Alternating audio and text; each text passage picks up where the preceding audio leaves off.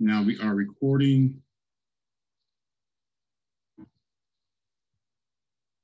right, we are about to go live on Facebook as well. Into this discussion, but of course,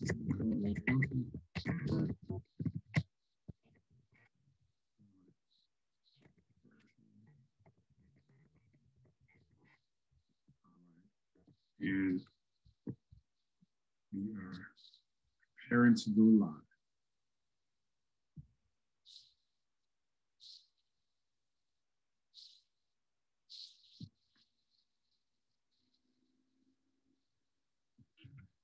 Awesome. You come back here, and thank you for your patience as we are setting up everything just to make sure that we are flowing live, and we will get started momentarily. Thank you, everyone, for your patience. All right. We have 17 participants in the room. We appreciate you for joining. Let's see. Let's go ahead and let people in. All right.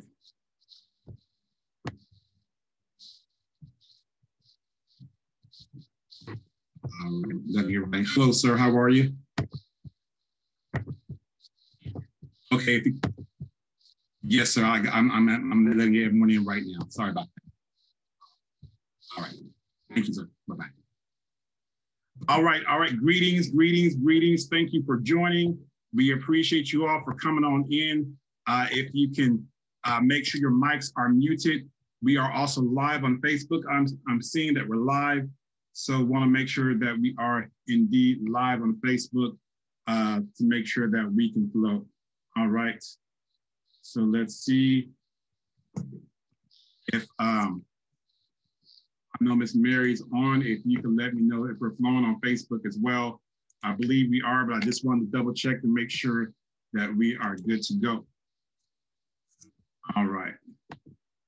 So once again, we appreciate everyone for joining. We're very grateful that you are here. My name is Derrick Bryant. Derrick David Bryant, that's who I am. Just want to make sure we're good to go and flowing on Facebook. All right, so we are good on Facebook as well. I see me on the screen. So let us begin. It's 5:04. Thank you for your patience as we are getting things going. You all, we are in a great time. Happy holidays to you all. We're excited to be bringing this important discussion to you all here live on Facebook and also in Zoom. If you have any questions, feel free to let us know. You can type your questions in the chat. I already see one person has already begun to chat. My wife, I said Facebook is up and running, so thank you for that. Please utilize the chat if you just want to talk amongst yourselves. Also, if you have a question for any of the panelists, what I would like for you to do to separate the questions from the chat is if you have a question, type the word question first and then type your question. Once again, if you have a question for any of the panelists, any of the discussion going on, please be sure to type the word question and then type your question, if that makes sense. So for example, let's say I have a question for David. I'll type question, David, is your real name David or is it Derrick? Right, what's your real name, right? So then I'll be able to answer and we'll make sure we get the answers to all the questions just as best and as soon as possible, okay? All right, so welcome to Black Voices in Caldwell County. I am the host and moderator. My name is David Bryant, and I'm excited to be bringing this discussion to you all. We are excited that you are here to join us. We have a vast array of panelists that have been assembled today to bring you something very important. We tried to make sure that we got panelists that were in some kind of way touching Caldwell County. Okay, there are many people who are either lifelong residents of Caldwell County, people who have worked in Caldwell County, people who have, sorry, I'm just trying to also be the host as well, people who have lived in Caldwell County or some ways touching the Caldwell County area. So we appreciate you, we appreciate you, we appreciate you. Let's go over some rules of engagement, okay? So we wanna make sure first and foremost, wanna make sure that we're being respectful. Okay, we're gonna talk about some things, and as I was sharing earlier with some of the panelists, a lot has happened. And when trauma happens, when different things happen, it's important that we have a conversation as a family, that we don't just sweep everything under the rug and hope that we heal and bless them in Jesus' name and things are going to go on. It's important that we have a dialogue and a conversation. And today, as a Black community, we're having a conversation. Now, everyone is welcome to join the conversation. We have people that are often all different ethnicities, and that is encouraged and welcome. You see, we wanted to have a discussion for the Black community, but we want to make sure that everyone can be partakers and hear what's going on. I want to remind you all that we want to be respectful. So I might not agree with what you say, or you may not agree with what I say, but at the end of the day, we want to make sure that we can agree to disagree, okay? I do want to also say strongly that if you are listening on this call today, if you're part of this call, whether on Facebook or even especially Zoom, if your intent is to bring harm, to destroy someone's reputation, business, whatever they're doing, if you're here to just out of maliciousness, we ask you to get off the call. Now, we want you to join, we want you to listen, but if your intent is to do harm, then maybe this is not the conversation for you. Maybe you can listen in the replay, okay? Because we want everyone to be respectful. Now, if you're just here curious and you have questions, fine, by all means, you're welcome. Hear my heart. The thing is, we don't want to tear people down. We don't want to destroy. Don't get me wrong. At the same time, we will also be sharing our truths. We will be talking from some of us will be speaking from a place of hurt. Some of us from pain, some of us just raw truth that we've experienced from our own. You see, my perspective may not be your perspective, but I believe it's important that we see the situation from different viewpoints, okay? So I hope that this will be a robust conversation. I hope that you ask questions. I pray that the panelists will be able to share information. At the same time, I do want to remind you that we're only scratching the surface. Each panelist will have about 10 minutes to talk about their topics, okay? 10 minutes to kind of share what's on their heart regarding their particular topic. Okay, I'm gonna share my screen shortly. We're gonna show you the list that we're gonna be talking about things in, and then we'll go from there. Okay, so once again, we have about 10 minutes per topic. We might go over, might go under, but about 10 minutes, and then we'll go on. At the end, once all the panelists have shared from their different topics, then we'll open things up for a conversation. We'll open things up even for broader questions, and everyone can kind of submit their questions in the chat. So once again, if you have a question that pops in your head for any reason, okay, make sure you type question and then be able to type your question.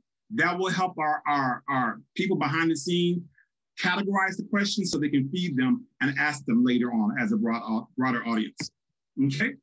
With that said, I want to do something really quickly. Now, because I'm the host and because, hey, I get to do this, we're going to open in prayer. Okay, well, what do you mean? Yeah, if it offends you, I'm sorry, but we're gonna pray, okay? So we can make sure that we get things started. All right, so we appreciate you. Here we go. Dear God, we thank you for this discussion. God, we thank you that you are in the room. We thank you that you will lead and guide and bring understanding. Father, if there's anything that will anybody trying to cause confusion, we cancel that in Jesus' name. We thank you that each panelist will be able to share from their expertise. That us that are listening will be able to get a different perspective. We'll be able to bring about another understanding. So one, we can heal. Two, we can have an understanding of what's going on. And three, we can all gather on the same page. Help us, God, to be able to get an understanding and to be able to walk away inspired, empowered, motivated, and knowing how to take this information back to our homes, back to our community, back to our city, back to our school, back so we can make a bigger and better impact in our community. Father, we thank you for this. In Jesus' name we pray, amen. So thank you for allowing me to pray. And so we appreciate that. And so without further ado, we're gonna go ahead and get started. And we're gonna share our first topic here in a second. Let me share my screen really quickly so you kind of have an agenda.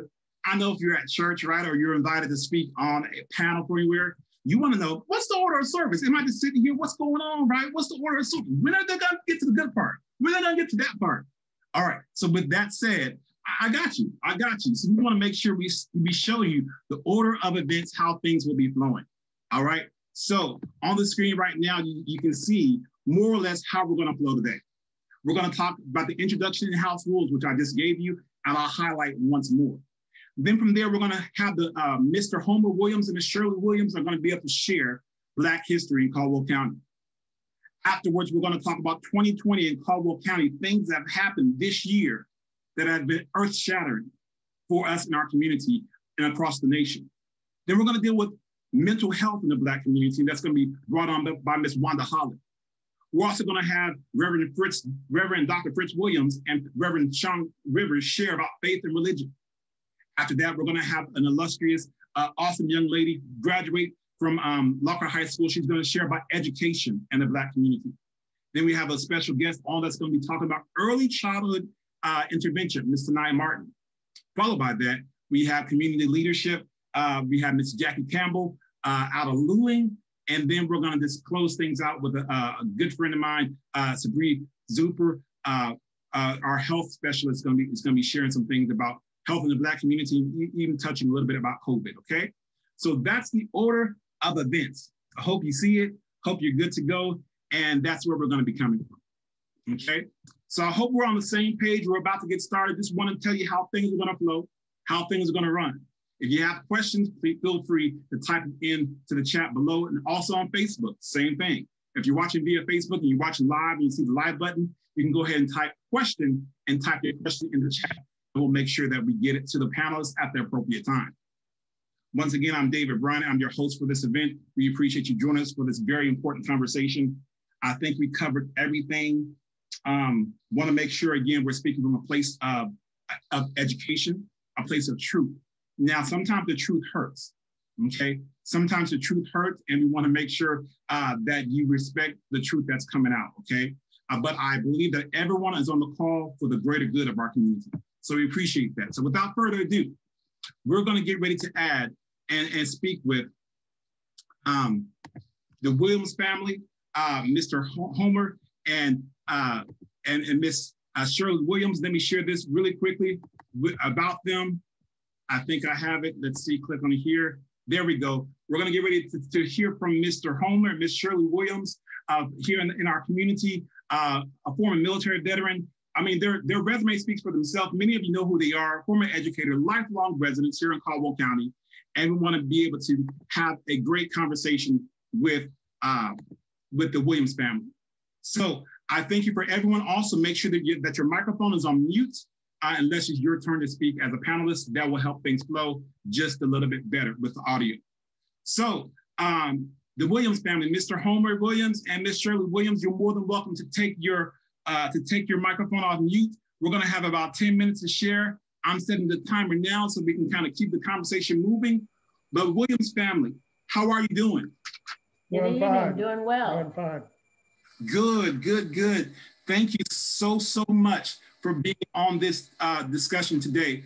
Every time I speak to you all, I don't speak to you all often, but I believe when we speak, it's a divine, and I walk away learning so much from you all, just with the wisdom and even things here in Caldwell County. So I do have a question for you all. If you can share, growing up in Caldwell County, how were things for you? Kind of give a little bit of history about Black history in Caldwell County from your perspective.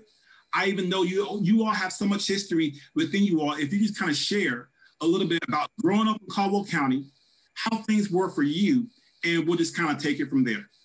Does that work for you all? That work. Awesome.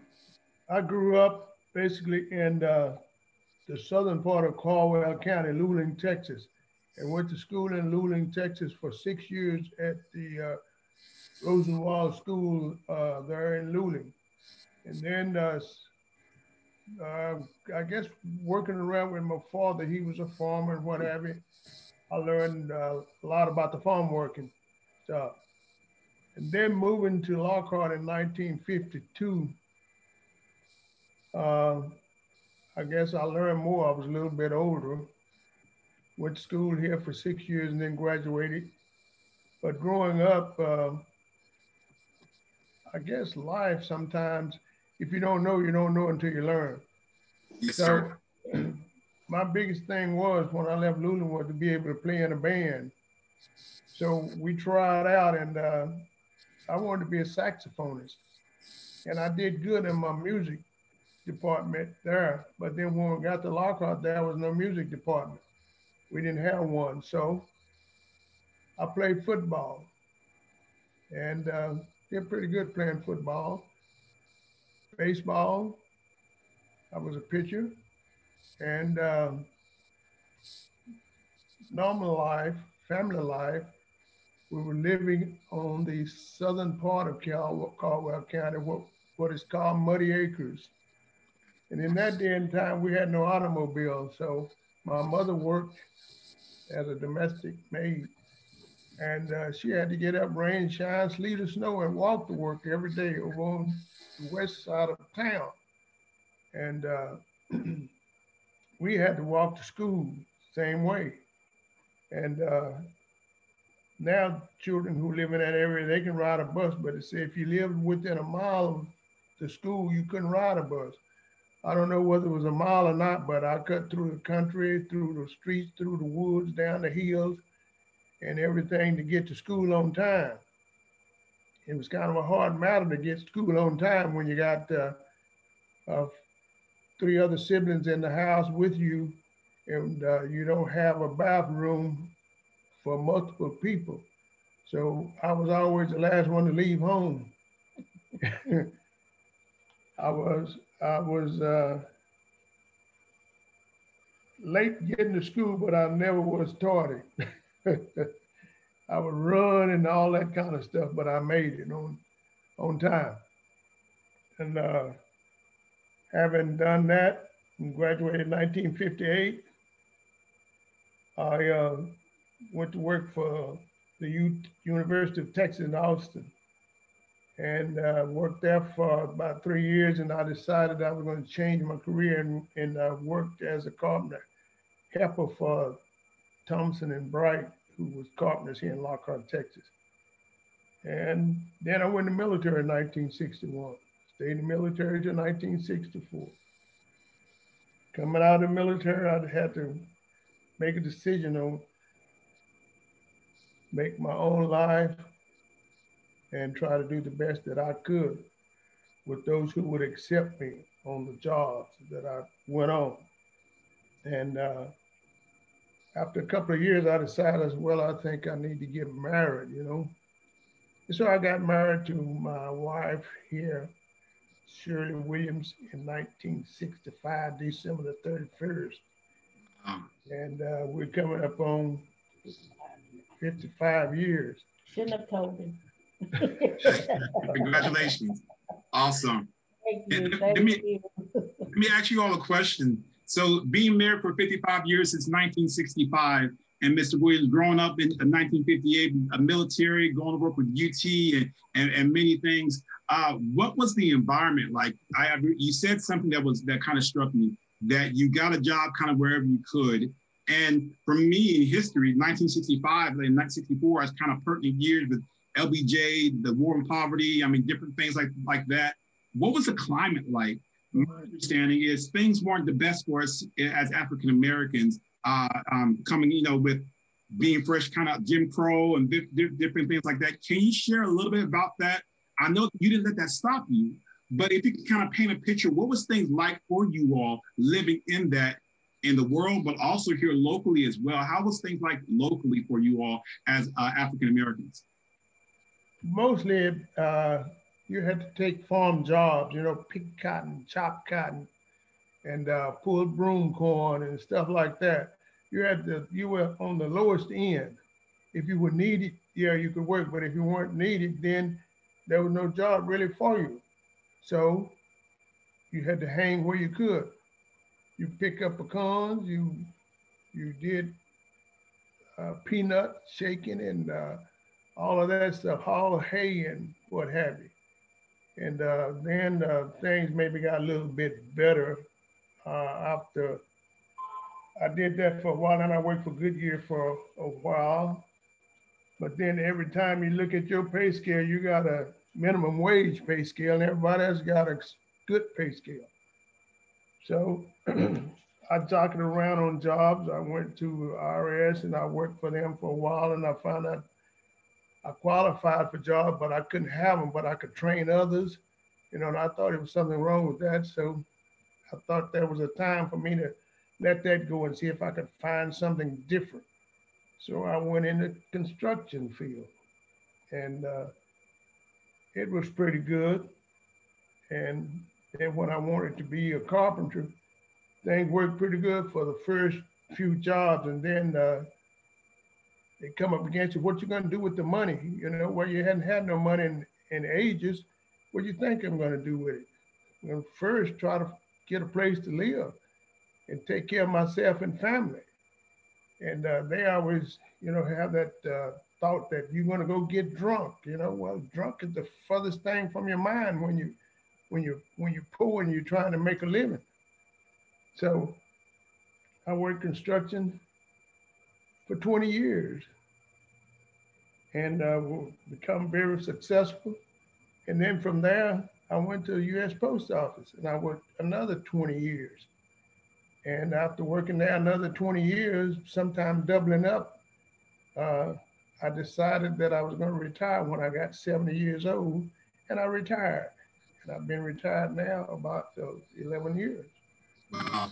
Awesome. And Congratulations. Yeah, that perseverance, you know, from going and not taking no for an answer and being you know, knowing what you wanted, you know, knowing what you wanted for your family. So awesome. Thank you, sir. That's great. And Miss Williams, I know your husband, you know, finding the love of your life from 1965 and being together and having raising wonderful children and on the journey. How has things been for you? I know you worked as an educator and you've seen some, I guess, some unfairness in the system and you know, having the skills, being a wonderful teacher, but maybe couldn't advance like your husband talked about because the pay may have been different just because of the color of your skin. Or can you share a little bit in the next couple of minutes? How was things for you in the education realm and your work and your experience? Thank you, Brother Brian, for inviting us to come along and do this. Now, my husband left some things out. My husband does have a business degree from Clay College, which was the only really form of college that I guess African Americans could really go to and get some type of education. Uh, and also he does have one from was community college in so he left out a lot of stuff, but he has been very industrious and very, he just really have persevered on making sure that he didn't sell. Yes. He just didn't sell for not being able to have all of that we felt like we could have had. But I was born and raised in Dale, Texas, which is in Caldwell County. And I am 70 plus years old. And the thing, I think you may have heard some of my stories, Brother Bryant, but I look at it, I was raised as family. I lived very close to my grandparents. My family and I, we all of us lived kind of close together, and we had a lot of teaching. Now, I started the school in Dale at 4 years old in a one-room little schoolhouse where there were all sets of children in the country going to school.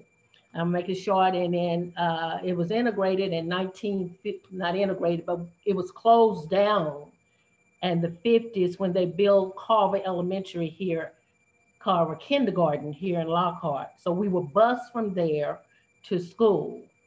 Now, I'll go back. Growing up in Caldwell County, in Dale, everybody was family. It was like a village. Everybody could raise each other's children that they saw they were getting out of the norm of the way that they were raised. And my grandfather was a farmer. My daddy worked on the railroad, and my mother stayed at home pretty much. My daddy didn't care if we worked or not, but my mother said, my children gonna learn how to work. So when we grew up, there was a trailer come through. My daddy went to Houston to work on the railroad. So my mother said, my children gonna learn how to work. So there was a cotton trailer, people going to pull cotton, to pick cotton, was coming through there. And she said, in the morning, everybody's gonna be ready. We're going to put, you're gonna learn how to work today. So we said, oh, where's Daddy? Daddy, why did you have to go to Houston? We wouldn't have to go pull cotton, because we had heard how hard it was. So that's pretty much how it was. Then we were, it's hard to get all this in a little bit time. But that's how it was me growing up in Dale. We didn't have a really hard life in Dale. We didn't know a whole lot of things about what was going on in Lockhart until we really started getting our cars and going to Lockhart. We knew about we heard about segregation, but we never worried about it growing up because we had everything we need right there where we lived in Dale. And we were all like family. The very first person who got a TV in Lockhart, I mean in Dale, we all seemed to have had a TV because she would get out and call, hey, come on over. Such and such is on. Everybody come. We would go and be in a house full of children in there watching TV. So we were really raised not really that complicated for us because we were right there. Well, we had everything we felt like, so we didn't really know. But once I did grow up and start going to school and Lockhart, and then I really learned a lot about how hard it must be. I felt like in Lockhart because I didn't see a lot where we were because we were just happy running around, well taught by my grandfather telling us, look, you don't go around begging people for nothing. You don't eat at everybody's house, blah, blah, blah, because you get out and work, get your education. He couldn't read or write, but he was focused on everybody getting an education. Yes, ma'am. And that's important. You know, sorry if I interrupt you. That's important. Everyone getting that education. I mean, that's what we hear. We've heard that getting an education is important. And I believe one of the reasons, like, you know, your elder sharing, you know, don't go eat everyone's house, do this, do that. Part of that, and from my perspective, my limited lens, was safety for you all as well. Making sure that you get home safe, making sure that you don't have anyone who will see you and that doesn't know the family that will try to cause you harm, you know, part of the safety for the family. So we appreciate that. Unfortunately, stay on the line if you will, because we're gonna have some more questions for you. Williams family, it's only a brief snippet. I mean, I would love to have like 3, 4, 5 hours with you all. You guys are amazing. Have some awesome story, awesome history from Dale to Lockhart to Caldwell County to the slave, from St. John Colony, the slave land that was given. So there's so much that you all have to share. So don't go too far. If you can stay on the call. Okay, I'm gonna stay on the script as much as I can. If not, you stop me like you're doing right now. Yes, ma'am. Yes, ma'am. We appreciate that. Now, with that said, we're going to have to transition to another topic. But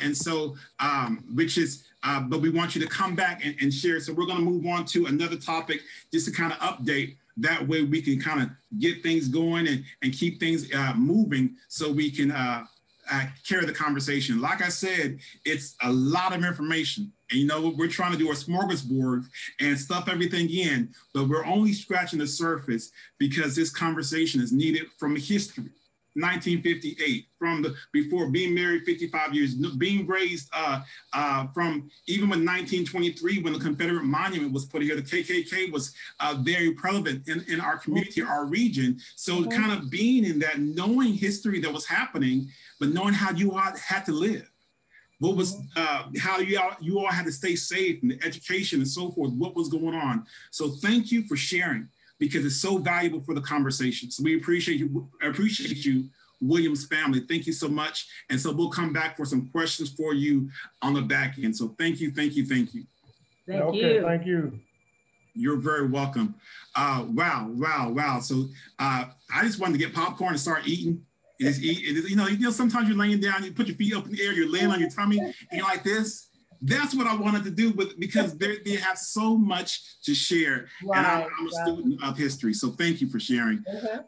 At this time, if everyone can continue to make sure that your mics are muted, we're going to move on to our next guest. If they are on, all right, that's my timer going off. We're going to move on to our next guest. If they are on, if not, we'll keep things moving. Just want to make sure that we're in line with our conversation and keep things moving along with the program. So our next topic of discussion, we're going to be talking about 2020 in Caldwell County. 2020, from what happened as the Williams family shared about some just daily life and about how things weren't fair as far as pay, how this family, how you can kind of, everyone's family, you can discipline each other, right? You knew what was going on. There was safety, there were some unfair advantages, but family was important, as you heard. Now this year, we've heard some things about with COVID-19, but not only that, with the social injustice, with unrest going on, with from Ahmaud Arbery to George Floyd, even to the most recent Breonna Taylor, and the list goes on and on and on. We've heard a lot. So if Ms. Hattie Carter or Mr. Sterling Riles, if you're on, if you mute yourself at this time, we have some questions for you. I want to make sure that you have some time to speak about some important topics. So if you're on, you can go ahead and unmute yourself, and I will try to pin your information to the top of the screen. So let's see, bear with me for a second.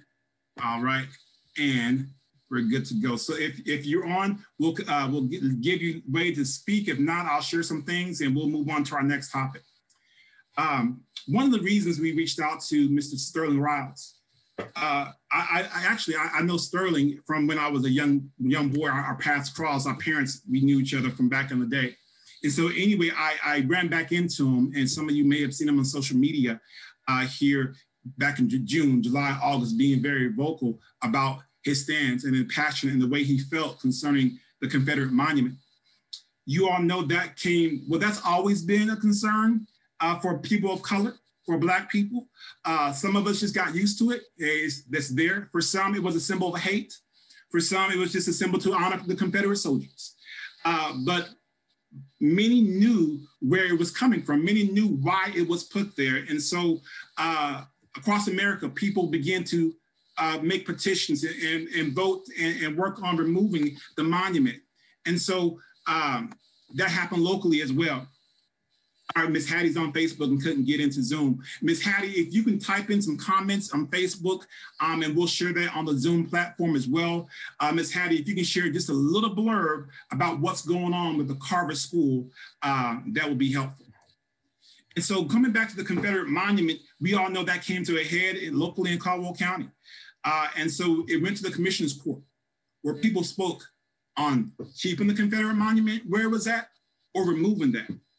And I don't want to put words into Sterling's mouth, but he spoke very passionately about what it meant to him. And so that's why we invited him to be on. But I too spoke about why it needed to be removed. I too spoke about, well, to be honest, I didn't know anything much about it until I did my history, until I did some digging, until I found out about why it was put there, until I found out about who put it there, the Daughters of the Confederacy, and what they stood for, and how they were arm in arm with the KKK, the Ku Klux Klan, and so forth. And I became a proponent of, you know what? I don't think it should be there. So I too spoke on behalf of that. And to give you an update where things sit now. So fast forward, there were people speaking for it. There were people speaking against it. And so with that said, I see a comment coming in about Carver, but with that said, at the end of the day, it was voted to have it removed. The Commissioner's Court decided to send it to a committee met, and the committee said, look, let's have it removed. And let's not just throw it away. Let's not just tear it down, as some have done in other cities, other states. But let's go ahead and move it to the Caldwell County. I forgot to put my timer. Let's go ahead and move it to the Caldwell County Museum. And so that's the process where it's at now. It went before a historical committee, and word got back that yes, it can be moved. And a bid was given out, and a bid was received back this past week saying that, look, we can move it. One company said, we'll move it, but it's going to cost close to $28,000. Now, local activists and leaders have raised money. There's been about $8,000 raised. There's a Facebook campaign. I didn't do it, but local activists came together and they worked hard to make sure that monies were raised. We thought we needed 8,000, that's what was raised. But there's much more that's needed. So as of right now, where it sits, I believe it's gonna go out for another bid to see if we can get another bid lower than 28,000. If not, then hopefully the community can raise that. But as it sits now, in another 30 days, I believe, or next month or two, it'll go out for another bid to see if there's more companies that wanna bid on behalf of removing the Confederate monument from the Caldwell County Courthouse and moving it to the Caldwell County Museum. So yes, ma'am, I see a comment, we will raise it. I believe that too. If it comes down to the only bid, being $28,000, then we as a community can raise that. I believe that. What was said was, because private funds, the Daughters of the Confederacy, they put that there in 1923 with their private funds, then private funds need to move it. So that's where things sit. That's an update as of the last couple of days. So I wanted to make sure we had an update to share with you concerning the Confederate monument. All right. And move with the addition of a plaque. Yes, Mr. Lee Russ talks about there will be a plaque, also giving some historical context to why it was removed and so forth. So yes, that's being worked on as well. I don't see a comment from Ms. Hattie Carter, so I will share some things very briefly that I know about what's going on. I've been working alongside with Ms. Hattie. I know she's on Facebook watching as well. And so basically she has come together just as a community leader. She came and said, look, because she lives right down the road from the historical Carver School, if I'm not mistaken, I think Mr. Homer Williams, if I'm not mistaken, I was told that you might have graduated from Carver High School in 1958. Is that correct, sir? And so if that is, that's, I mean, we have so many people that went to Carver. That was the Black school in our area, okay? And so Miss Hattie Carter, because she's right down the street, because she's had family members that graduated and so forth, she said, look, there's always been an effort to try to restore Carver, but it's kind of dwindled down for whatever reason. Now there's a movement. Volunteers coming. Even yesterday, volunteers met at the school yesterday to do some renovations, some cleaning on the outside and doing things like that. There was funds donated. Central Texas Refuse, they donated a trash can. So a lot of things are happening and the ball is moving. So community members, we need your help. So if you can go to the Historical Carver School on Facebook, I believe it's called the Historical Carver School, just type it on Facebook. You can find out more information about when the next time is that the community will come together sometime in January to make sure that we are taking step by step in line with city officials, the city building inspector as well, make sure that we're taking the right steps to restore Carver School to something that can be used for the community. Also, I know Mr. Michael Anderson is on the watching as well. Thank you, sir, for all that you're doing in that effort as well. So ladies and gentlemen, that was a quick update with what's going on in Caldwell County 2020. I do want to say this as we get ready to invite Ms. Wanda Holland to jump on to be a panelist in about 3 minutes.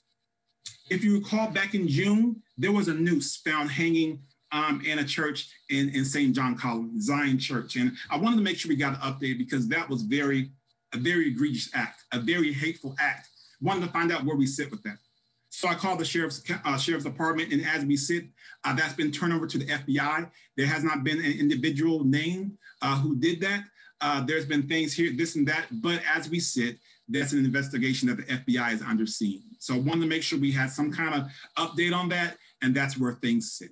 So 2020 in Caldwell County, it had some challenges, but also good things happening in the Black community and from the community, from people of color as well. Once again, this is a conversation that we're having with the Black community, but everyone is affected for the good and bad by what's going on. So with that said, we're gonna get ready to move on and talk about mental health. As we do so, I want to make sure that we share. I'm going to share my screen really quickly, and we're gonna invite Ms. Wanda Holland here in a second to be a panelist as well.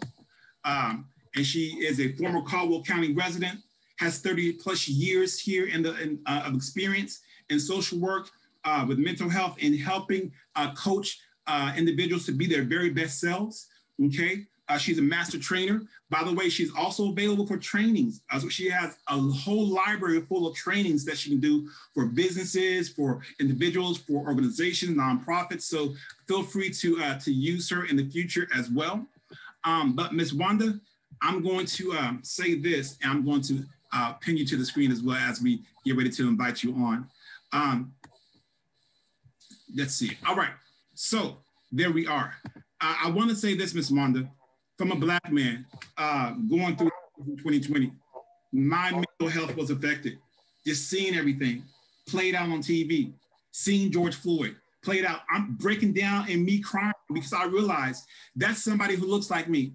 That could have been me from even last 2 weeks ago, seeing Casey Goodson, how he was walking down was home with a Subway sandwich. And before he made it in, he was shot for whatever reason. And his little brother and grandma, they saw him laying in the threshold, collapse. That plays an effect on your mental health. If you can share some things about that, how we as a community can work on mental health from your perspective and whatever else, even with the criminal justice system as well, which you have knowledge in. If you can share about that, and we have about 10, 12 minutes or so, and then we'll move on to the next topic. So you have the floor, ma'am. Beautiful, thank you so much. Can you all hear me all right? Is my audio okay? Thumbs up? Okay, real good. Well, thank you so much again, David. I appreciate you. And as David mentioned, I have quite a few years experience in working with people, whether they are juveniles or adults in and out of the criminal justice system, et cetera. So my background is in social work, it's in mental health, it's in education, as well as criminal justice and nonprofit organizations. I am a certified life coach. I do have a master's in social work, and I'm currently studying to receive my actual clinical practitioner license in social work as we speak. And one of the things that I want to point out, based on the points that you brought out, David, about how the 2020 experiences have been affecting mental health for not just people of color or African Americans, but for all of us. However, we are a more vulnerable population in a large degree.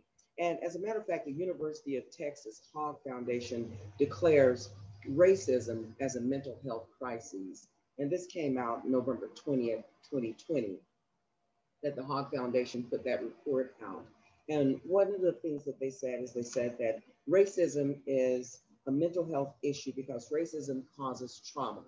And what you've described here with George Floyd, and we know about Blake, we know about all of the tragedies, all of the traumas, as well as the pandemic and the layoffs and the loss of income, so many other things, the loss of life, et cetera, from the viruses, really does cause trauma, and it impacts us in unique ways, just as it does others. But there's so many other areas that are brought into the fold when it comes to our folks. So racial trauma accumulates throughout a person's life. And we heard the family before speaking to us that have been married for 55 years, is that I believe the Williams family. And so when you go through trauma in life, whether you can only find jobs picking up peanuts or tossing hay, or where our wage salaries scale is so much lower than someone else's, that impacts our lives as well. And then Hogg Foundation went on to say that this trauma is leading to activation of stress responses and hormonal adaptations, increasing the risk of non-communicable diseases as well as biological aging. And so the mental health is really affecting every single aspect of our lives. Now, one of the things that I wanted to point out about trauma and oppression and what we're experiencing right now in 2020 with the pandemic and with so many other traumatic experiences to our community, to our families of color, to our Black men in particular, and how that impacts their families, their parents, their spouses, their children. I just simply want to say that being oppressed isn't just being a bit poorer than other groups or having a rougher life than the oppressor. But what it does mean is being treated as if you are less of a human being, less than they are, is what the message is. And what it does is it infuriates our people and it degrades us. It takes away our sense of humanity. And so that in and of itself oftentimes can cause a psychotic break. It can cause us to experience all kinds of forms of psychoses. And there are 6 different signs of psychotic breaks. And I just want to bring those out briefly without going into a whole lot of detail. But then, it affects the way we cope. It causes us to become delusional. And again, I want to focus more on our community. When I worked in Caldwell County, I worked with individual and family as an individual and family counselor through Teen Connections. And that was from about 2000 to 2002. And I had the pleasure of being able to make home visits. And I got a chance to know the community fairly well. And one of the things that I appreciated, though, is the closeness of the community in Lockhart in particular, which is where I worked. I worked in Lockhart, but I covered several other counties as well. And the police officers, the local police officers would come by my office and introduce themselves to me. And they made it possible for me to go on rides with them. And I was so grateful for that. And I really felt like they were doing a community service because they gave me a ride and they knew the family so well. They knew about the generational crime. They knew about many of the families that had mental health issues in those families. And they would ride me to various homes and they would literally point homes out to me and say, I want you to go in there and I want you to talk to this family. I want you to go in there and I want you to talk to this student or to this person. These are some of the problems that we're seeing. These are some of the things that we're experiencing. So a lot of folk don't realize how close the police department pays attention actually to the community. And so coming from a small town and from a small county, I really think that it provides an opportunity for a bit more understanding of the culture and of the community in which you're working with. And it may make them less likely to be more brutal or to be more trigger happy because they seem to have gone to school with quite a few of the folk in the community. They also grew up in the community. They are understanding what's going on in the community. However, we still have systemic racism, even in mental health. Many of the providers are not culturally aware of what it takes and how to incorporate a mental health treatment into their case plans when they're working with people of color. They are not recognizing, or many times if they recognize, they're not incorporating the role of the faith of people of color, the role of the ministry, the role of the church. And now when we have the pandemic, the churches aren't meeting like they were before. Okay, so now there's that disconnect. And when you already have a very delicate community of people who are not receiving the treatment and the care that they need, much because in our community, we still see it as a negative stigma to even admit that we have a mental health problem or a mental health issue, whereas at least 68% of us think that it's a sign of weakness to even admit that we have a mental health concern. And then there's this lack of trust because of the way we are treated. There is, shall we say, malignant narcissism that takes place in the professionals that serve our community. Many times a lack of cultural awareness. And so not knowing the language, not understanding the mannerisms, not understanding the secrets of the Black family, not understanding how we may say, this is my mother, but in fact, that's really my great-grandmother, my grandmother, or you think a person is your sister or your but you come to find out at age 30 or 40, that was really your mother all along. I mean, there's so many secrets and so many dynamics in our community that we don't bring forth out of fear and out of stigma, and because we don't know where to turn to, and because people many times in the mental health profession attempt to assimilate us with the norm, but we're such a unique group of folk that we've got to have people who really understand the way we present ourselves, our strengths, how our economics impact us, how our educational systems impact us, how the workplace impacts us, because we experience oppression from so many different areas. We don't have necessarily places that we can turn where we're treated like an equal, or in some cases, you know, like a whole person, because we've been demoralized and we've been minimized. And so now you add the pandemic to it. Now we have this isolation that's added to it. Then you have, you know, all of the brutality that's coming on. Then we have this political culture that seems to have been inviting or inciting a lack of sensitivity, or a polite way of putting it. And yes, so, if I could ask this question really quickly, because our time is wrapping up, but let me ask you this question, and I'll mute myself once again to hear this answer. What type of suggestions do you have for our community, specifically for our community, in an effort to protect our peace and during the political things going on during COVID-19, while we have access to the digital world, social media, and so forth? What tips can we put in place to protect our peace and mental health?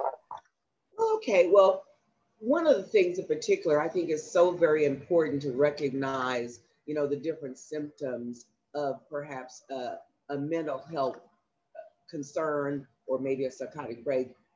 Recognizing, and especially as we talk to caretakers or law enforcement or mental health providers or primary care physicians, et cetera, that recognizing that many times mental health concerns will bring on physical complaints as well, that we will have different ailments in our bodies. And so really paying attention, because, you know, people are receiving care online now, or folks don't have the medical health insurance that they once had before. So they're not able to go get the care that they need. And so it's so important to recognize how mental health impacts the physical health, how physical health impacts the mental health. And so I think it's important for those that are seeking care to create some questions. And so I put together a few questions that they can even ask the person that they're seeking mental health care from, whether they are a person of color or otherwise as a professional, or if they're talking to their primary care physician, whether it is, you know, through public assistance, medical care, et cetera. But I think that certain questions are critically important. And I jotted down a few questions that I think would be important for them to ask. Ask, have you treated other African Americans? Also, they can ask if they received any training in cultural competency or African American mental health. They can ask questions like, how familiar you are with the cultural background, which influences the way we communicate, to understand how we communicate. Find out if they're willing to incorporate, you know, their faith or their culture or their norms into their treatment. You know, also including the church and making sure that the ministries or the faith-based programs have skilled and professional healthcare workers who really are coming from not just a faith perspective, but coming from skilled training to understand how to work with these populations, and making sure that families know that they can receive services online as well. And also there are associations. I'd like to mention an association in particular that they can reach out to, the National Alliance on Mental Health, the National Alliance on Mental Health. It's known as NAMI. And they have a program for African Americans called Sharing Hope, where African Americans get together and they're sharing their stories of hope and so forth. And also there is the National Treatment Referral Program. They have a helpline. That helpline is 800-662-HELP, and that's 800-662-HELP. And that is a national treatment referral helpline where no matter what county you're in, they can find a professional mental health care worker of color or who is skilled that can work with the particular population. And then there's the Black Mental Health Alliance. And this is a very important group, the Black Mental Health Alliance.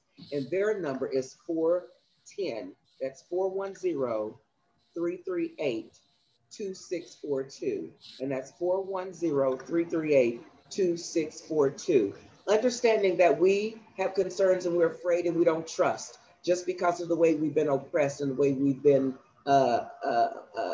disrespected and abused and taken advantage of, and so many different biases toward us, even in the mental health field coming from the Yes, profession. ma'am.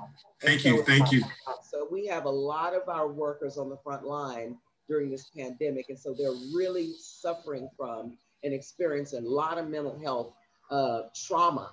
And so certainly they are the ones that we really want to reach out to and make phone calls to, and just double checking on people because they're not coming in for care anymore. And so just, you know, reach out to your neighbor, reach out to a friend, and just talk to them and listen to them. And I think that that will help in the community as well. Wow. Well, thank you, Ms. Wanda. That was a lot of information was sharing in the limited time that we have, but it's very valuable. So thank you so very much. Stay on the line. If you can. Of course, you can mute yourself, but stay on the line. Very impacting information that you shared. In the comments, we're going to go ahead and put some of the numbers, some of the resources that you mentioned. We'll have that in the comments below, so you can be able to, so you that are listening can be able to take advantage of those resources to help keep your peace, your sanity. Even in the event page that we put for this Facebook discussion, we also have from NAMI as well, a Black History or Black Mental Health in the Black Community is also another hour webinar that's also there. So great resources. Thank you, thank you, thank you.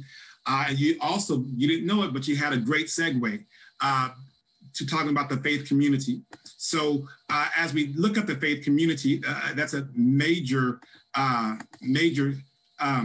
guess, resource, you know, here in the community, period.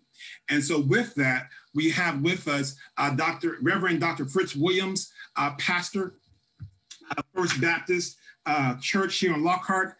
First Baptist has been around in Lockhart since 1877. It is 143 years old here in our community. So we are excited for that staple in the community to be able to kind of release our mental health and as unto the Lord. And also we have Reverend Sean Rivers, who's, I believe, on the call as well, who's pastor of Eben Baptist Church in Luling, Texas. And Eben Baptist Church has been around in Caldwell County for 155 years, starting in 1865, another staple in our community. So we are excited to have these men of God on the call to be able to discuss some things about faith, about mental health, about religion. And so, gentlemen, if you are on the call, if you are on the line, if you can go ahead and unmute yourself, I will do my best to catch you and put you where I need to put you on the screen.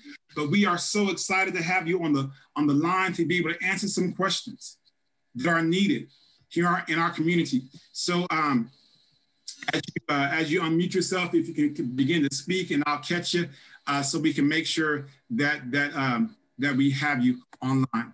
All right. So one question that we're going to answer is, yes, ma'am. One question we're going to answer is, look, with everything going on, like Ms. Wanda mentioned, from COVID-19 to seeing some of these things played out, whether you're Black, white, Hispanic, or whatever, it's all caused trauma. It's all brought up some old stuff that either, look, that's not right, I don't like what's going on with that individual, or even people hurt that look like you. My question is, for these pastors, is what do you say to someone who asks, where is God in all of this?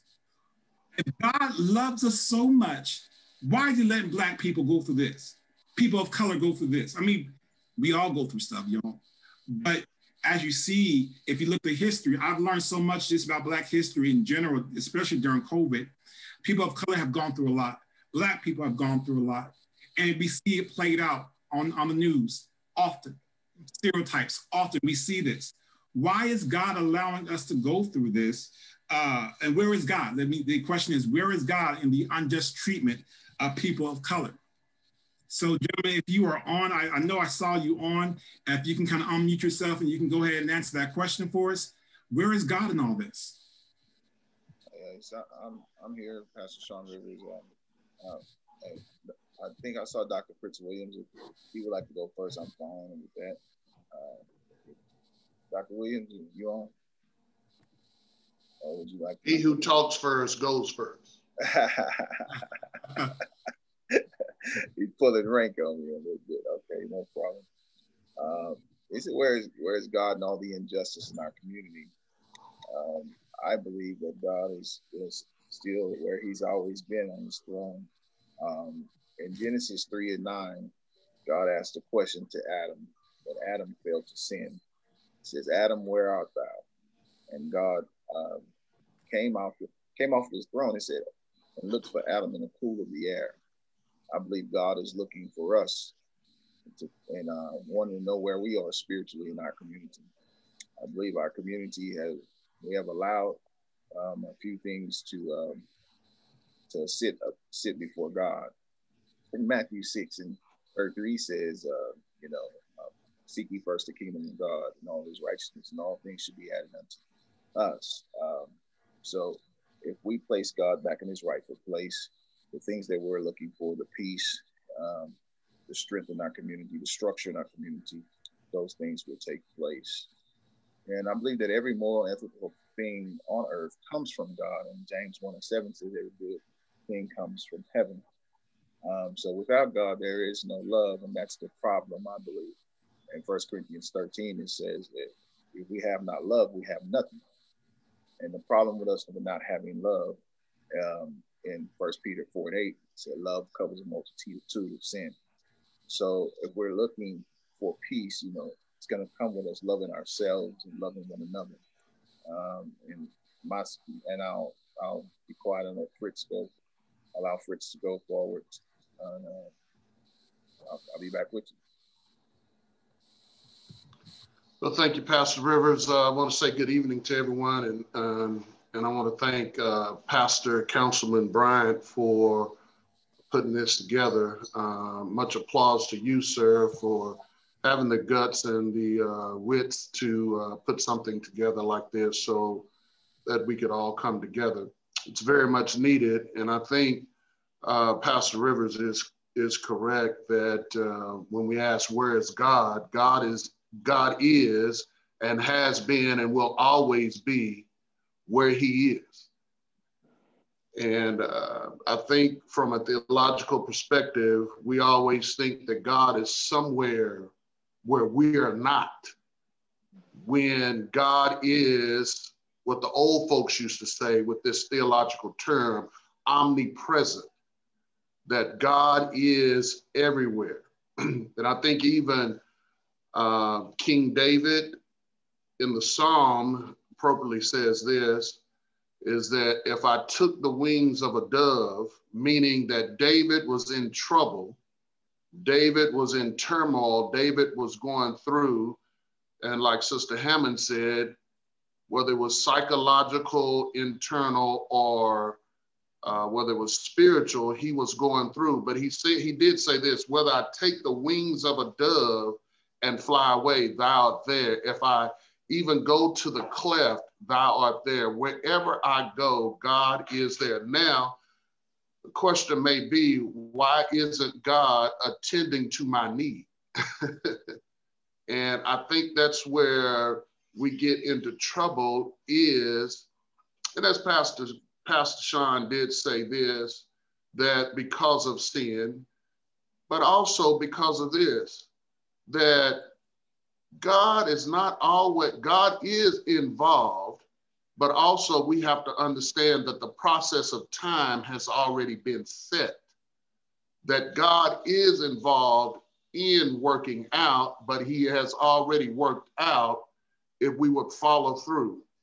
But because of the course of this world, we must also understand that there's some things that God, even though he is there, will not touch because he is the sovereign God. And because of the wickedness of man, some things just have to take place. Now, do I want my child to hurt? Do I want my creation to groan if it was my creation, to go through anything?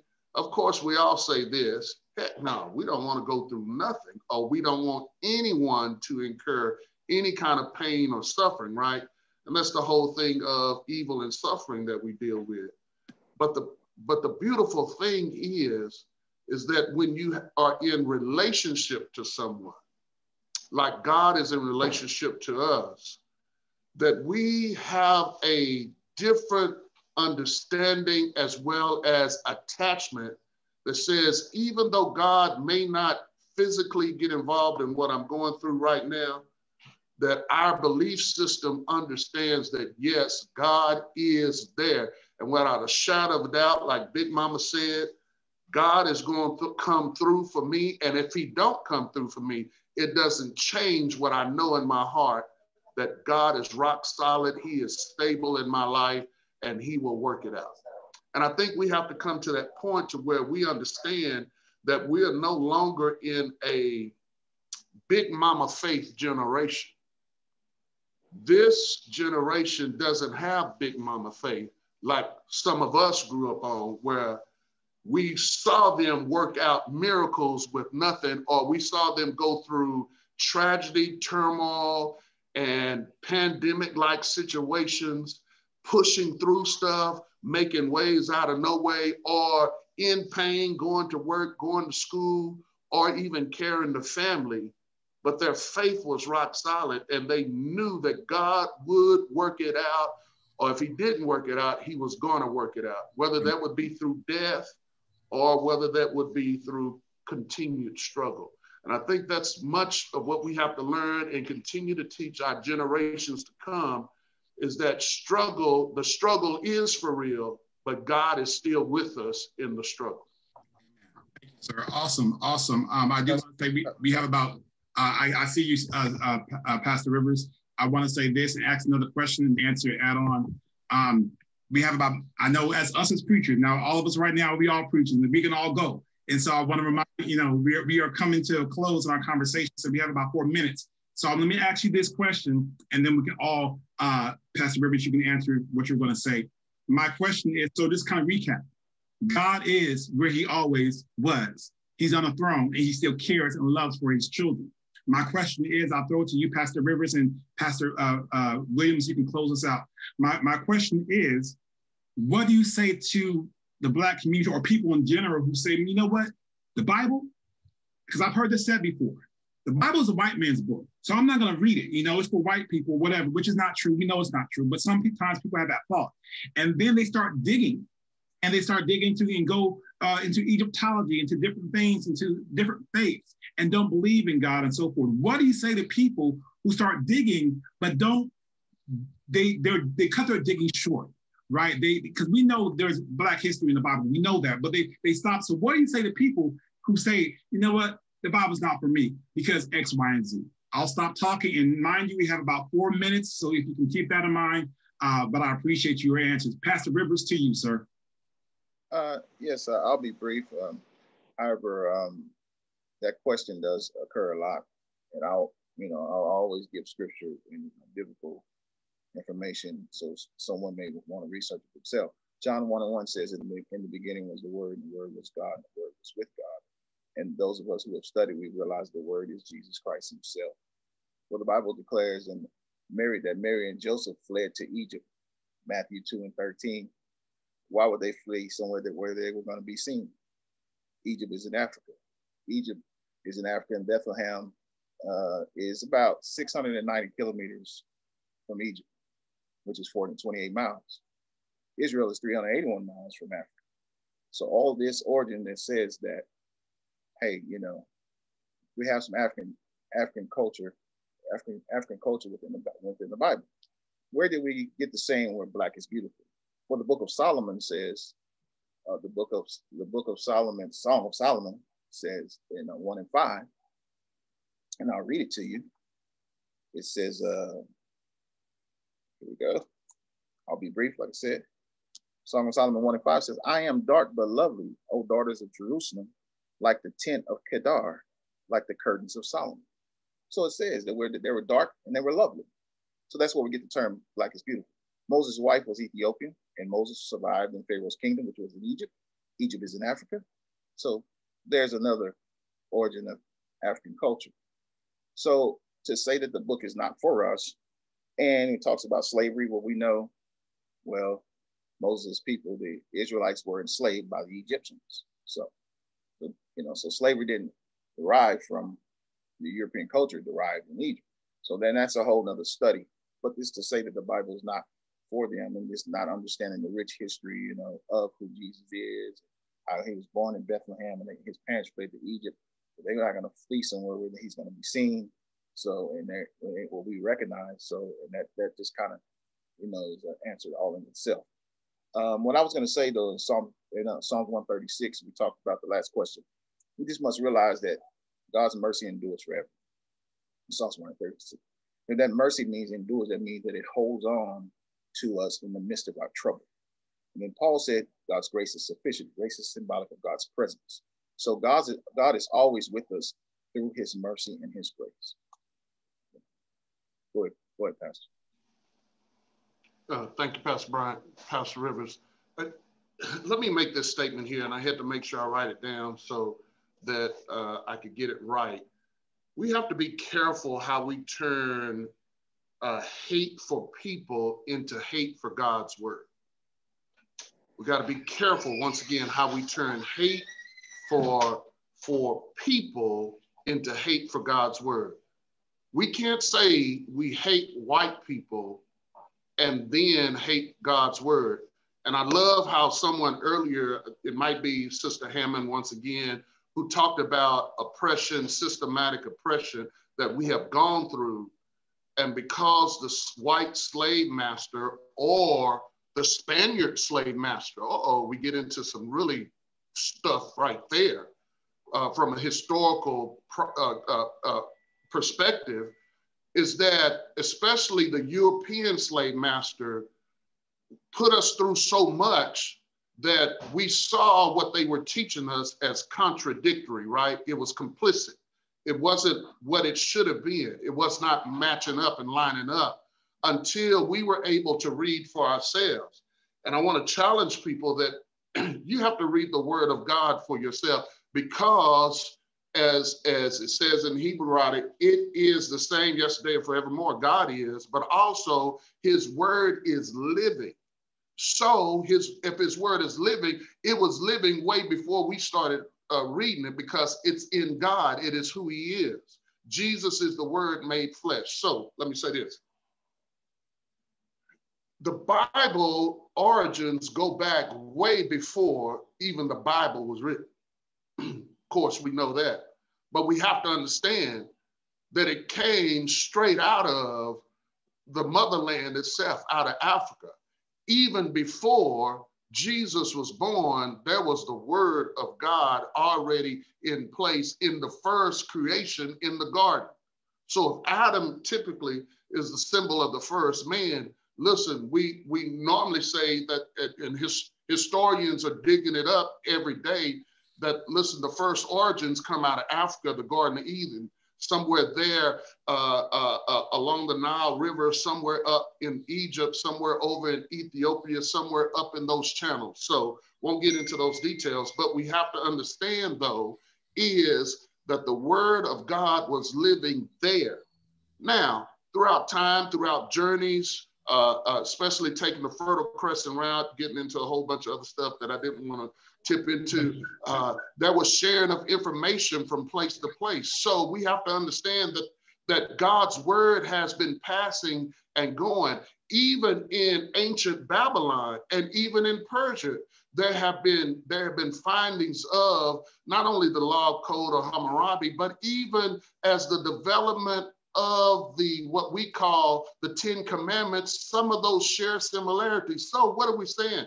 That God's word has been living for a long time. But we must not develop a hate for people, change it to a hate for people because of what they heaved upon us. But we have to come and learn of it ourselves. Now, I know these generations and even some of us are getting into different religious experiences, but we have to be careful, because then you leave something that you call the white man's when it's not the white man's. Actually, it's God has given it to all men. And we have to still understand that God is greater than people. His word is greater than people, whether they're white, black, brown, or whatever color or nationality or ethnicity. And I know I have to cut it short because I'll keep going. But yes, listen, his word and the existence of God and his presence goes way back. Now, because of changes within civilization, and we thank the Romans, right? We have this love-hate relationships with the Romans, but we thank God even for the Romans road, which was a dangerous road. and because of Constantine, even though Constantine used Christianity to support his efforts, but still, because of those avenues, we were exposed more, and the Christian movement was able to spread more, and we gained further understanding of who God is. Now, American Christianity, we get into all of that. That's a whole different subject, and maybe we'll talk about it one Wednesday night. Wow, I appreciate you guys. That was phenomenal. Thank you. I didn't want to cut it short, but I had to. I appreciate you all. I just was taking notes. It was good to me. I felt like I was in church and everything. I was excited. So thank you, pastors, Pastor Sean Rivers of Evan Baptist Church, Reverend Dr. Fritz Williams from First Baptist Church here in Lockhart. Thank you for that. So my takeaway from this conversation, because we had church, y'all are both preaching. My takeaway is God is still on the throne. That the Bible is not a white man's book, it's for everybody. That God, there's proof, as Pastor Rivers mentioned, and we talked about how, I'm not going to preach, I'm just going to stop there. There's proof. So thank you, what Pastor Williams said. We can't hate white people and love God's word at the same time, right? Even though we had a situation happen to us from European descent, from slave owners being white, right? But we can't take that and hate all white people. That doesn't work that way. That's not what the word of God talks about. So thank you, gentlemen. Awesome job. Now, as we get ready to move on, let me recap really quickly. We're halfway done. I know we got about, I know it's a long conversation, but it's needed. We have about 30 minutes left, okay? As we get ready to move on to this next young lady who's gonna be sharing something very important. Just wanna remind you, we still have a few more topics left. Let me go back here really quickly. If you can see my screen, this is where we're at. So I wanna make sure we're all on the same page, so that way you know where we're going. We're on number 5. We're talking about education. Then we're gonna go to ECI, early childhood intervention. Followed by that, we're talking with Miss Jackie Campbell. And then we're gonna close up with the almost soon to be Dr. Sabri Zuper, amen. And then we'll have all of our questions we'll have a chance to answer. I know it's lengthy. We're only sharing about 10 minutes, as the best that we can, but we wanted to make sure that we brought you this much needed conversation. Dr. Fritz Williams, thank you for the comments, sir. Thank you for acknowledging the work that's being done. And we thank all the panelists and thank you, the viewer that has been on.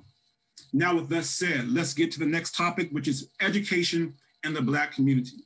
We have 2016 Lockhart High School graduate, Ms. Shanice Manning, is on with us. I've known this family for quite a long time, knew Ms. Shanice when she was younger. She has a bachelor's of science in physics from Louisiana State University. She is now the University Admissions Counselor. She has a lot of history, a lot of wisdom that she's learned that she has to share. And let's get ready to introduce Ms. Shanice Manning to the panel. As you know, Ms. Shanice, you have about 10 minutes to share about Black education in the Black community, even from your perspective. So ladies and gentlemen, welcome Shanice Manning. Hey guys, welcome. I'm gonna go ahead and start my timer because I've been trying to keep time for everybody. So if y'all hear anything, that's me setting a timer for myself, but I'm extremely excited to be here. So as mentioned before, Shanice Manning, I graduated from Lockhart High School in 2016, and I guess that's where I'm gonna go ahead and get started as far as where my educational journey went. I am a proud member of First Baptist Church with Pastor Fritz Williams. I have known Mr. and Mrs. Williams literally my entire life growing up in this community. A lot of these people on this call have literally seen me, watched me grow up And it's super crazy to kind of see me here, about to turn 23 next month, which I think for everybody on this call, you can kind of be like, what is going on?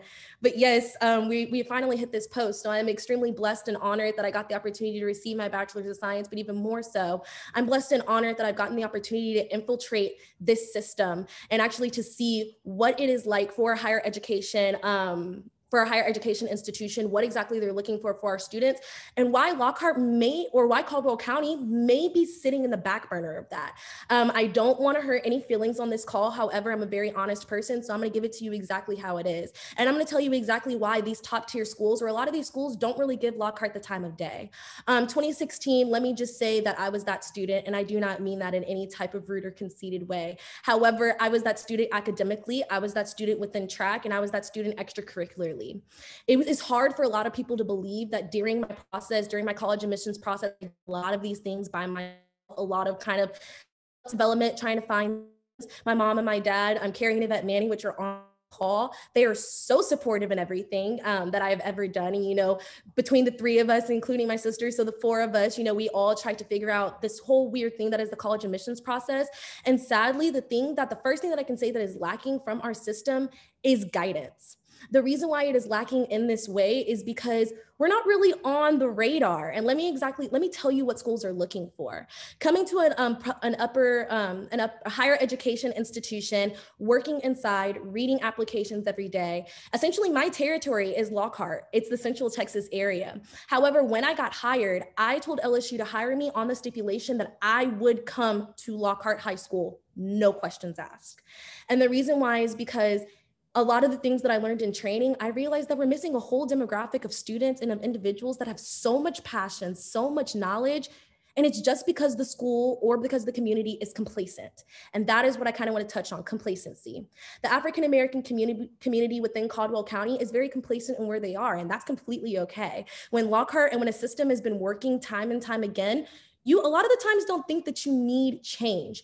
However, this world is progressing. This world is changing whether you like it or not. When you leave walls that are Lockhart, you will see a world far beyond your own. And that is something extremely important.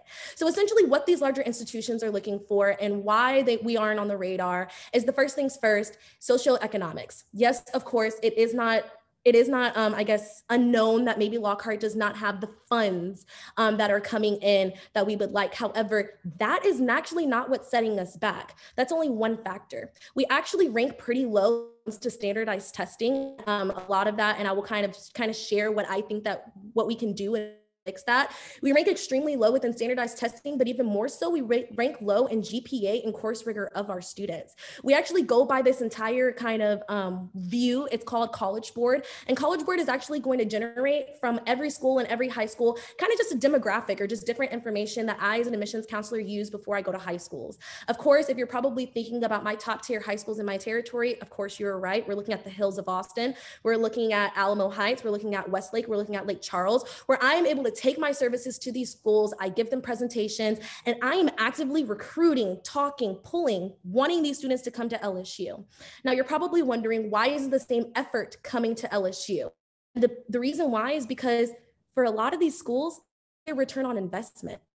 And they don't see a return on investment is because they don't see Lockhart doing anything progressive for test scores, doing anything progressive for classes that students are taking, doing anything progressive as far those students and those names out there. And that is where we start. I also want to kind of tell you guys, as we were going on, I kind of mentioned my college admissions process at the beginning, but let me also kind of preference this. I'm very open. Like I said before, I was a great student, or so I thought. I received no or little to no, shout out to the Black community for backing me up. I received little to no scholarships to fund my higher education degree. A lot of hurt.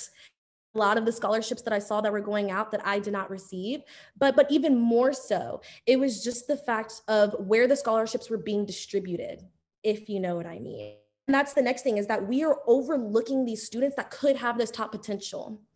I always like to make the joke that the reason why I was so well taken care of at Lockhart ISD is because of Yvette Manning, because nobody will mess with Miss Yvette Manning. However, that should not be an excuse, and that should have not been the only reason why I was placed in these AP classes, placed in these honors classes, and given this immense responsibility, not just because of who my parents, my grandparents, my uncles, my cousins were, not because of my name. I time and time again saw my cousins, saw my family members in different positions than myself.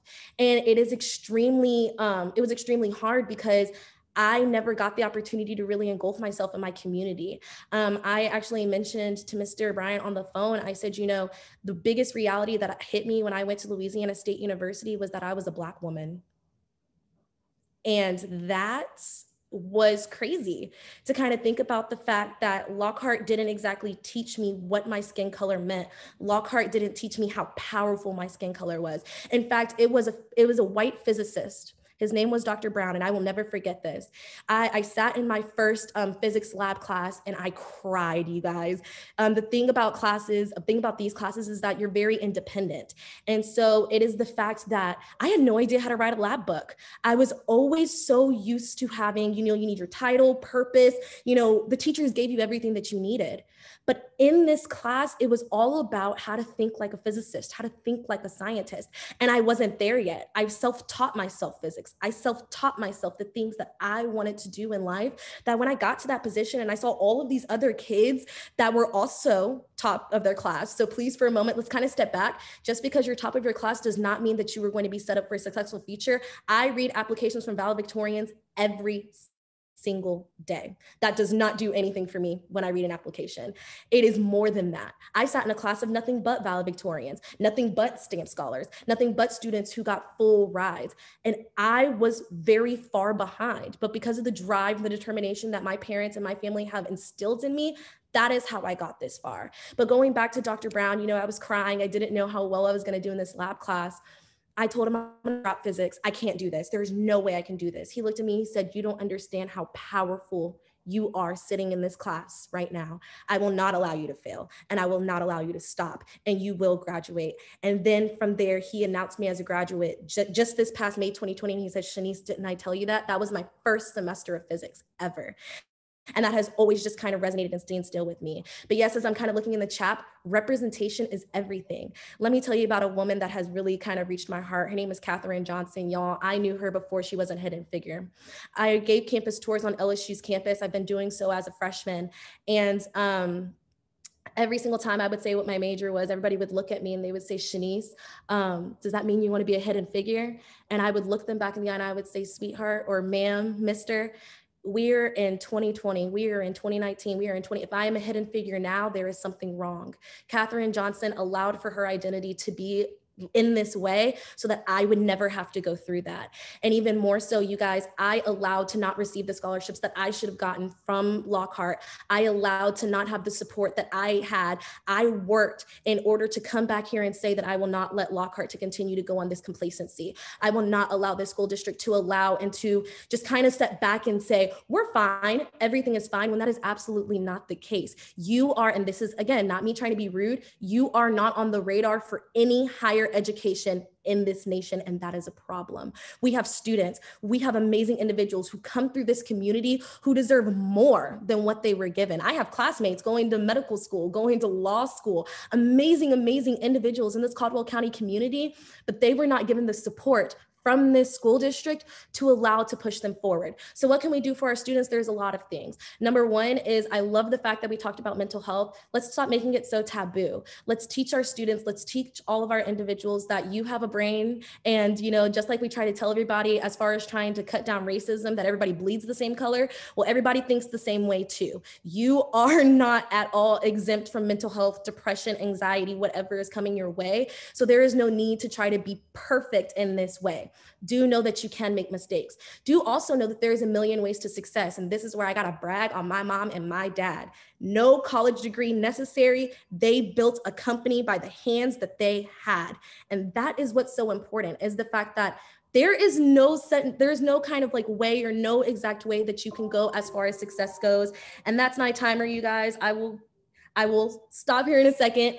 But the biggest thing is, success. We can talk about trade school, community college, any of those different avenues that we may have. Even more so, let's also talk about the fact of the ACT and the SAT. A lot of the times within Texas, as though our school districts kind of points out the SAT, you guys, these out-of-state students do not take the SAT. And if they do have the option of taking the ACT as well, because we see that students kind of vary as far as how they do in both. So it's opening up the horizons. Is this going to take work? Yes. But can our counselors get in there? Can our elected officials, can our education officials get in there, write grant money, write letters, ask for individuals to come and seek guidance? Yes. And that is what we're missing. We are missing initiative. I have given my initiative. So now as parents, now as the community leaders, if you guys want to come at me with all the questions, comments, concerns that you may have, and I'm going to go through the chat right now and answer them for you, then absolutely keep doing that. And I'll put my contact information at the end. But the biggest thing that we have to understand is that complacency is what is keeping us right here. And it is time to look Lockhart in the mirror and say, we are not doing enough. What can we do more to support our students? I'm going to go ahead and start with the questions that we have. So for scholarships passed over our Black and Brown students or the counselor ignored. Yes, that is actually, absolutely. It was kind of passed over. I do not believe that my scholarship application was given out to everybody, all the companies. So the one thing that I will say on advice to anybody who that does give out scholarships to our students, please, please, please be very active during that time. Ask for every single application, and you ask to go through every single application, because there is a selective type of tendencies that I did see. And again, this is not me trying to bash. I really do give everything to my community as far as the woman that I am today. This is me acknowledging and me saying, okay, because I love you guys so much, it's time to fix it. I'm kind of being a parent here. Love you, but let's fix it. Let's tweak. So yes, so I do absolutely think that there are some things that were looked over. So as somebody who gives out scholarship money, your money means something, especially to these students. Please, please, please ask for all of them in their entirety. Next is how can we... Oh no, I'm going to ask you one more question, because girl, you're on fire. I don't want to stop you. I'm taking notes. I'm like, man, I listen to this. I'm glad it's recorded. I'm glad it's recorded because I have to, because we're going to go back and listen to this. We have two more people. I'm going to let you answer this next one. You're on fire. So keep going. One more question, and then we want to move on to the next one. But we're coming back because this is needed. So I'm being quiet. You're doing great. All right, so these next couple of questions, how can we encourage our students and families to raise their hand and to help? So the biggest thing, you guys, or to get help. So the biggest thing, you guys, is go to these school board meetings. They are open to the public. Go to your elected officials, let them know what you want. And then even more so, type of utilize your students, especially during this time. They're getting a lot of different emails. I know that my university in particular is sending out many, many emails. I need you guys to be transparent also with your students and try to see what they need.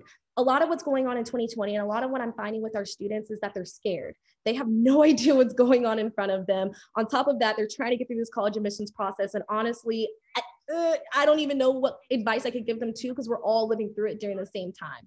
So allow them to be transparent. And then from there, we need to push through, and we need to push a lot of our discussions to the school board. Mr. Estrada, he is really open. I've had many conversations with him, and he is super open, honest, and concerned and ready to kind of tackle these things head on. So I think the biggest thing is, the moment that we can acknowledge and the moment that we can openly say, the problems that are happening is the moment that we can change those things. And I do want you guys to know that I am working diligently with the school board. So any type of ideas or concerns that you may have, I am willing to absorb those and take those with me, because I'm an advocate and I am a fighter for our students.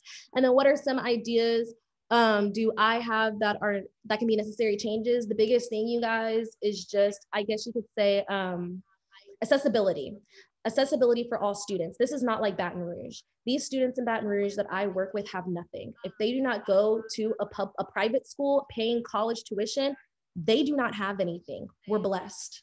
And I need everybody to kind of soak that in. We talk about Lockhart, we talk about Caldwell County, we talk about all of these different things, but we are blessed compared to some of the things that I see outside of my window.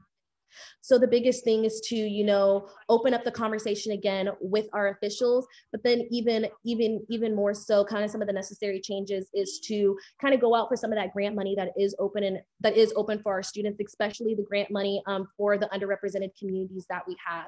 Even more so, we need to look at maybe even bringing outside sources to talking to our students. I actually did a one-on-one FaceTime call. I opened up my line for all Lockhart ISD students.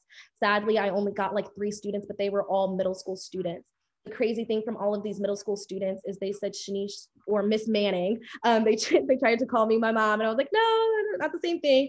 But Miss Manning, you know, you were the only person that told me that my potential is endless. That is the change. These are children, guys. These are kids. These are minority kids. I'm sorry if I get emotional, but these are minority kids that have never heard that their potential is endless. And that has got to stop. That is the only way that we can propel our students forward, is if we can first tell them that no matter where you're from, no matter what your background is, you have a future. Where you want to go in this future, how about we lay out all the options in front of you and we give you an opportunity to explore each and every one. I feel like that is the change, and that is something that's really going to open up our students' mind, is them to know that they are worth it and they're worth every option that this world has, because you'd be surprised. But I won't keep talking. Again, you guys, if y'all have any questions at all, drop them in the chat. I'm also on the Facebook as well, kind of doing it adjacently. So ask any questions, and I'll also drop all of my contact information at the end. Thank you. Wow. Wonderful job. Thank you. Thank you. Thank you. So very proud of you. Our community is proud of you. Got me fired up. You're doing amazing. And one thing you highlighted, you said so much. And by the way, this is being recorded. We're recording this right now. It's also on Facebook. You can go back and watch the replay. I would suggest you do that, especially with that conversation we just had right there. She dropped so many nuggets, so many important things that we as community need to implement in our children, from elected officials, from school board, from parents. I mean, this was great. So thank you, thank you, thank you. We will have more time at the back end of the conversation to answer and ask more questions to all of our panelists in an open dialogue and discussion. But Shanice, we're proud of you. I know you hear it, but you're doing an amazing job. And thank you for fighting. Thank you for speaking truth. Thank you for accepting the invitation as a young person to come back and encourage our young people. So thank you, thank you, thank you. Wow. And so with the same thing with Lockhart ISD, we have Luling ISD, we have Prairie Lee ISD, all within Caldwell County. And I think this is things that what she mentioned is very important for our people of color and Black students in general. So thank you once again. With that being said, I want to now transition to our next panelist, which coincides with what Shanice just mentioned. Our next panelist is Tanaya Martin. Let me share her information very briefly. And by the way, family, most of the bios for all of our speakers is in our event page. So in case you want to know more, it's in our event page. And many of the speakers will leave their information at some point in the chat as well. I want to introduce you to Ms. Tanaya Martin. She's going to be speaking on early childhood intervention. She's the outreach coordinator for Bluebonnet Trails here in Caldwell County for the ECI program. She has 16 years of experience, and she is going to share a little bit. She's going to share her screen, so let me stop sharing mine. But she's going to speak to, what about our children? Now we know, Shanice spoke to about our high schoolers, about our middle schoolers, even our elementary students, making sure they know that their potential is endless. But what if you have somebody like me, somebody who might have some delay? Like when I was growing up, I had a speech impediment. I had to ride the little short yellow bus because I had a delay that people could not understand me. What happens? Do those children get labeled like I did? And are they not smart? Or what happens when you hear your child say, as a parent, your child may have a delay? What do you do with that information? So Miss Martin is going to share a lot more than what I can share. But I wanted to give a segue to, we're still talking about education. Now let's look to our 0 to 3-year-olds. So with that said, ladies and gentlemen, get ready to receive Ms. Tanaya Martin to share about ECI, Early Childhood Intervention. Hello, I am super excited to be a part of this discussion. Whew. Shanice, you really did it, girl. Love it, love it, love it. So I am super excited. you know, to hear all about what you're doing in Lockhart. It's very much needed. But yes, I'm excited to be a part of this discussion with some of the citizens and leaders in Caldwell County. I'm pretty much new kind of to the Caldwell County area. I've been working more in the Williamson County, but I'm excited to be making connections and share information about ECI with, you know, those who may not be not as familiar with ECI. There's such a disparity in ECI statewide with the enrollment of our Black and brown babies, birth to 3. So I'm here to kind of educate you guys, the parents, the guardians, the caregivers of infants and toddlers, and tell you about a little bit about our program and the services that we offer. So one of our mottos at ECI is early is best. So, you know, we want to identify and provide assistance for those babies that may need our help so that they can be more successful when they start elementary. So let me kind of share my screen, and I'll be really quick, and give me a minute to share in my little slideshow here.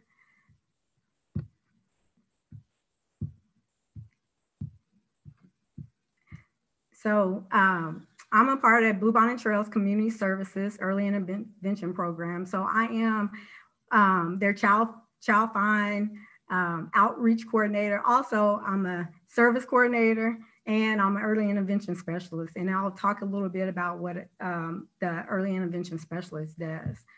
So what is early childhood intervention? So Bluebonnet is one of the many programs across Texas that is a part of this, the statewide early intervention service network. So there's an ECI program all over the state of Texas. And so Bluebonnet is just one of those programs that service the birth to 3 community. We are under the umbrella of the Health and Human Services Commission, the HSSC, that is responsible in coordinating all the early intervention programs in the state of Texas. So no matter where you live, there's the early childhood intervention program that can serve you. Bluebonnet contracts with Caldwell County, of course, Bastrop, Burnett County, and of course, Williams County. And then we service a little bit of Bell and Gonzales counties as well. So what does ECI do? So as Mr. Bryant said, that we work with children birth to 3 that have developmental delays or disabilities. We provide services in that child's natural environment, and research shows that infants and toddlers, they learn best through everyday experience and interaction with familiar people in their familial contact. That means at home or at daycare, wherever they are throughout the day, we team up with those caregivers and we coach them and give them strategies to teach their kids. ECI offers a variety of services. We offer special skills training, which is done by what I just said, an early intervention specialist. So an early intervention specialist is basically that developmental teacher. So she's able to work on all areas of development. And I explained it kind of like when you were in elementary and you had one teacher that taught all subjects. So basically that's what an early intervention specialist does. They know a little bit about communication, about motor skills, about, fine motor, gross motor skills, behavior, self-help skills. So they can pretty much do a little bit of everything and help assist the family. So we also have speech therapy, occupational therapy. We have physical therapy. We have counseling. We have a counselor. We have a nutritionist on staff. And as well, we also have an auditory and visual impairment services that we provide as well.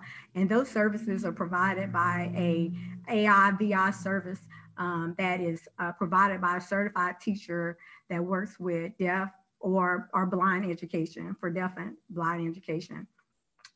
Each family, when they are enrolled, they are also given a service coordinator to help them monitor the services, help them make sure the kids are making progress, and kind of to connect them with resources they may not already have. So that's a really great service as well. Like if a parent is just need a specialist, you know, may need help connecting with a specialist if their kid is on the autism spectrum. We, you know, make sure that we connect the family with those resources. Who can make a referral? Basically, any parent, guardian, or medical professional can make a referral to ECI. And, you know, and making a referral is pretty much on your professional judgment or, you know, a family's concern. Like if you have a gut feeling that something is not, you know, quite right with your child, please make a referral. I mean, because if you suspect a delay, you know, we will do an evaluation on your child for your child. Again, birth to 3 at no cost. We encourage families not to do, you know, not to just take a wait and see approach on their child's development. It's better to go ahead and just have the evaluation just to see where they are than, you know, just waiting, you know, because sometimes what happens is we wait until the child is in elementary, and then behavior, you know, problems may start because they have a delay or they're lacking that, you know, this, you know, missed out on the support they could have gotten. So please don't wait. Evaluation for us is free. And you can make a referral you can go on the Early Childhood Intervention website, on the Texas Health and Human Services site. All you have to do is put your zip code in, or the county you live in, or the city you live in, and it will pull up the ECI program that's closer to you. So you put it in Caldwell County, it'll actually pull up Bluebonnet. So that's the services, or, you know, or anywhere in Caldwell, you know, Luland, Giddings, you put that in, we serve that area. And then also there's a 877 number you can call, or again, you can go online and just figure out which ECI service would best serve you, and which local ECI service is in your area. So the cost of our services, actually, the cost of our service, they won't start until you actually start services.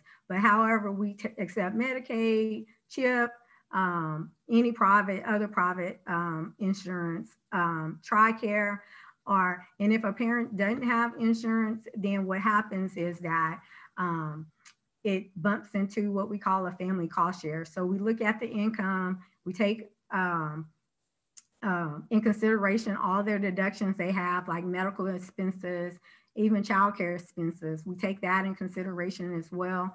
And then we come up with the monthly charge for our services. And our services, it's a monthly charge, and it's for our services, not per service. It's so whatever services that you receive for your child is just that one monthly fee. And then here I just put just one of our flyers that have our number, where, you know, you can call that. We have a 24-hour like crisis hotline. We also have the 1-844 number that you can call to make a referral. It tells you a little bit more about ECI, and then also all the services that we offer as well. And here's my number right here. If anybody have any questions, they want to call, but please, if you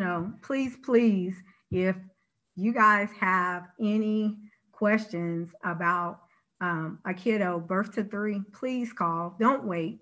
you know, because what's happening is our kiddos are entering elementary and having behavior problems. And then that's where they're getting labeled, and they really shouldn't be, because, you know, and a lot of times, you know, I have to say this too, a lot of times the people in our community, you know, the Black and brown community, they don't want to refer their kids because they think they're going to be labeled. But what happens is they're not going to be labeled at an early age. You know, if we can get them into services and get, you know, whatever's going on with them assistance for that, then it'll alleviate, you know, any problems that they would have in the future. Awesome. Awesome. Thank you so very much, Ms. Martin, for sharing. That's very valuable information. I want to highlight once again, don't wait. You know, if you have any questions, don't wait. Make sure that you ask, and if any possible delays, call, you know, because we want to make sure that we're getting the necessary services for our kids. And one of the barriers that comes up as we get ready to transition to another subject, one of the barriers is, especially in the Black community, you know, we already talked about the stigma of the taboo, right? But at the same time, I don't want to do it, right? Because God's going to heal my child. Or I think just because you're receiving services does not mean your faith in God does not exist. So we have to understand that. Have you seen that before? Is that one of the barriers you've come across? Yes, absolutely. Absolutely. You know, a lot of times that's one of the barriers, saying, you know what, God's going to fix them.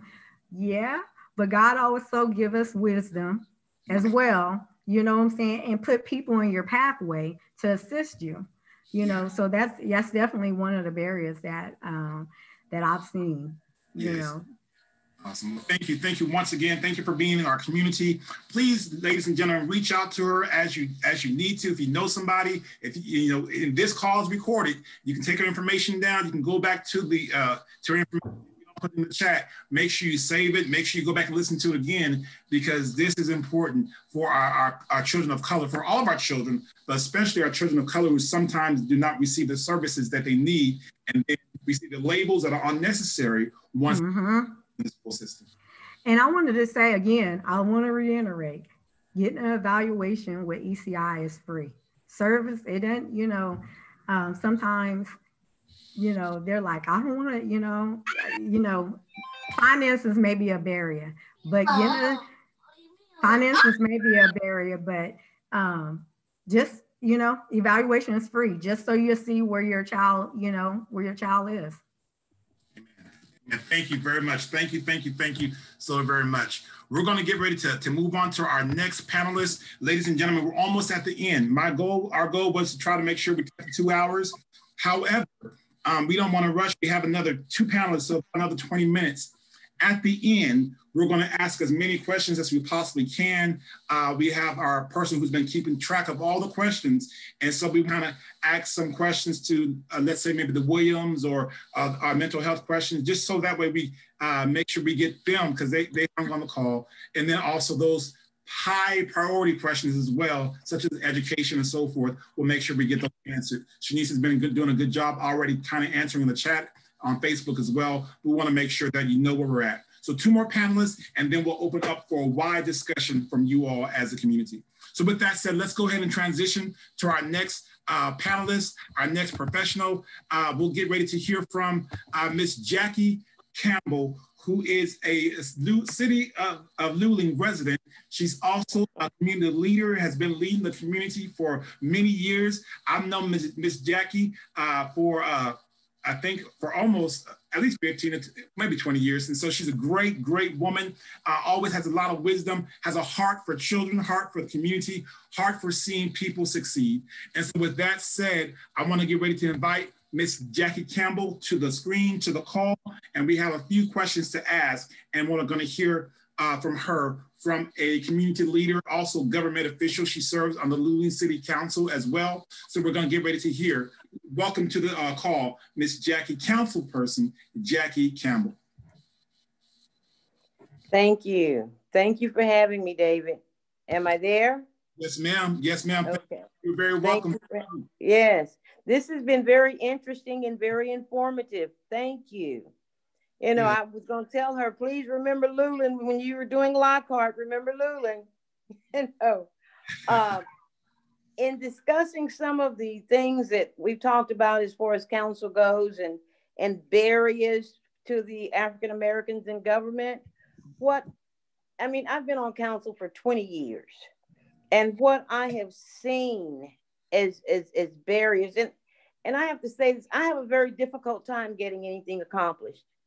I'm not ready to bring up the systemic racism thing, but I am in Ward 1. Now, we can accomplish a lot of things in other wards, but it seems like we're always trailing. We can have money allocated for each park, but it seems like before it gets to the North Side Park, which where I am, we will go to another park, and then we're coming to North Side Park, but then we have to go back and do something else to another park before we even get there. So that's really been an issue, a big issue, even with me trying to accomplish stuff. And what I find, rather than some of the community people coming to the council meetings, you generally don't have that unless there is a fight. And I just have to say it. And then when they come, everybody's mad and everybody's fussing, as opposed to coming in an orderly, organized way. And something that I see in the Black community, or I see a lot of apathy. Somebody else called it oppression. And I see a lot of fear where people just will not go up and stand up for themselves. They would rather have an organization go. You get a lot of threats about NAACP. You get a lot of, there's just all kinds of threats. And I can talk about so many rounded things. I'm trying to stay with where I need to stay and deal with the right concerns on this Zoom. But Luling is just behind the time. I've always said that Lockhart has a whole lot more progressive people than Luling does. And you do. A lot of the people in Luling have either passed away who did things, or you have a lot of the kids that have left and don't come back. And then you have ones that stay there and they get hooked into the welfare system, the ladies. The guys, a lot of times they go to court. Okay, so by going to court, they're hooked into misdemeanors, felonies. They can't get jobs, and one of the things that I have taken issue with in Luling, because I came back to Luling about 25 years ago from Houston, and you talk about a cultural shock, just to see things were still the same as they were when I grew up, and what I found even then, the banks don't have any people of color. Now, we do have one bank that is a Hispanic bank or a Mexican bank. Okay, now they have basically Hispanics and whites. But until we can have any store other than HEB, we have a great presence at HEB, but none of the local stores hire Black people. And not just people, you just don't even see them hiring Mexican Americans, other people of color, and this is one place where we can start, is if we can get local businesses. But what's happening in Luling also is so many of our local businesses are closing, and you wonder why, and you would say things start at the top and trickle down. And let me go back and say this about council. I am the only minority on council. No Hispanics, no Asians, only person of color. And sometimes it makes it very difficult getting things done, getting things passed, because it always appears that whatever goes on that's happening, it happens on the South Side opposed to the North Side. So I have had, I told somebody I have to stand on the table to get things to happen in Luling, but it is what it is, and you can pray and we can pray and we can pray, but until, it's an action word. Once we pray, we get up and do something, but we have to have enough people to get up and do something. Yeah. We have to have enough people to get up and say, we're going to form this organization and we're going to raise money ourselves. It's not as if we're going to go to council and tell them to give us some money.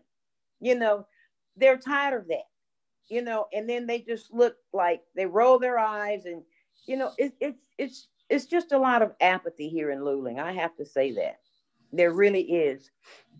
And when we talk about systemic racism here in Luling, it's here, you know, and I tell some of my friends even during the election, and, you know, it's like, you know, systemic racism, people are really going to have to die. Parents have to die. Hate to say it like that, but people have to die because they teach their children, you know, and even in looking at the definition for systemic racism, you know, it's an embedding of what they feel is normal practices, whether it's the KKK or any other organization, or what parents do to their children. You know, growing up in my home as a child, we just didn't talk about racism, you know, and like Shirley Williams said, we just had fun. You know, we did what kids did and we thought we were well off, and that was just the way it was. You know, but when we integrated in the 60s, it's like, oh, wow, you know, then you really felt the brunt of racism. And, you know, now, you know, with all the things that have actually gone on during this election, you know, you used to kind of see racism a little blatant, but now racism has just gotten to be where, you know, you can go down an aisle. A lady told me she was going down an aisle, this Hispanic lady, and the people were standing in the aisle and they wouldn't even move, you know, and you're getting to where it's just open, you know. So, I mean, we can pray and pray, but until we get up and do something, you know, and I'm not inciting violence or riots, but, you know, when you think about how the Black Panthers organized, and they organized to try to do something, Let me ask you this. So, sorry to interrupt, but so with the question of doing something, it brings it back to something Shanice said earlier, that sometimes in the Black community or people of color become complacent. And so exactly. I lived in Luling for a while, you know, and so knowing that feeling. So my question to you is, and I kind of have an answer because I also wear a hat of an elected official as well, but how can we as individuals become more involved in our local government and our politics? What can we do to incite that need to not just, oh, let this organization do it. No, let's raise up and take some action. Not, you know, no violence, of course, but be about going to the meetings, speaking up at not just when there was like a zoning change, or not just when we want something. No, being at public comments and speaking, not just voting, but running for an office, not just. That's right. It's Jackie, by the way. Thank you so much, Councilwoman, for holding down the fort, for being there, for being a representative. Thank you. I know it's been hard, and so thank you for continuing to stay on council. My question to you is, how can we motivate people of color to not just talk about it, but then be out there and join together and get involved in our local government, or get involved, period? What ideas do you have in the last 3 or 4 minutes that we have together?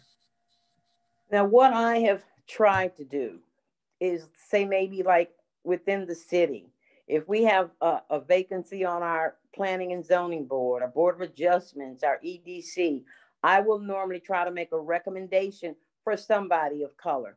But what comes up now, nobody wants to do it. It's just amazing. But that is one thing you can ask people. If you have any type of vacancy on any of your boards or advisory committees, invite somebody to be on it and tell that person who's the chairman, hey, we need some people of color. You know, will you put somebody on there? I did finally get, well, this guy's been on for like 20 years and I'm really thankful. Somebody on the board of adjustments, and I am really grateful to him. And then 2, you really have to choose the people that you're willing to suggest. That's a whole nother story, because you want somebody that's going to represent you in a positive way. And that's something that I've loved about you so much, David. You've always represented it well. And that's what we have to do. We need to be able to do that. And we need more people to be able to do that. And we need to encourage these young boys. I mean, we really need to encourage these young boys and these young ladies. You know, it's not about how much you can get on your welfare check. You know, I have several soap operas, but anyways, you know, we just need to invite the people and encourage. Now, what I did do a few years ago, I would have like a meeting in my ward and invite everybody in my ward who would come and participate. And it proved to be pretty good. We got things done over here, but they fussed so much. It was so hard to have a meeting without so much negative dialogue, you know, but we can always do that. But just to, you know, and even for our people, I just think that we need people of color just need to show up and stand up. And we need to be able to communicate. I mean, communicate well, not ebonics. Okay. You know, and that's just the nature of the beast. You know, you have to present in order to get. Yes. You know, because they're looking at that and they're looking at us. So, but anyways. Thank you. I hope that little bit has helped. Okay. Yes, ma'am. That's very helpful. Thank you so much. And we're wrapping that portion up. But thank you. That was very helpful. Just to recap what you said was getting involved with commissions that are opening, you know, raising up people, just being able to share, getting our young men and women involved. I mean, you opened up a whole nother portion talking about the welfare system and the complacency in that, about our young men being involved in felonies and misdemeanors. And I mean, that's, again, I'm very passionate about that because we have to have people that look like us. I mean, young people should have models that they can touch that are doing something positive, and not just the sports heroes, not just the latest rap star. I mean, people in their community that look like them, they can strive to, that they can ask questions, that can mentor them. And I'm going to stop because I'm very passionate. But thank you for all that, for that you shared. And Miss Jackie, again, thank you for holding down. You do a wonderful job in the community. So thank you, Miss Jackie Miss Jackie Campbell, councilperson, Ward 1, Luling, Texas. We appreciate you, ma'am. Thank you so very much. Thank you. Awesome, awesome. Oh, great. Thank you very much, you all, for listening. Now, we're not done yet, because now we have one more topic that's very important. We're going to be talking about health in the Black community. The last 10 minutes is geared towards health and the Black community, and then we're going to open up for questions to all the panel. Let me bring our last but not least.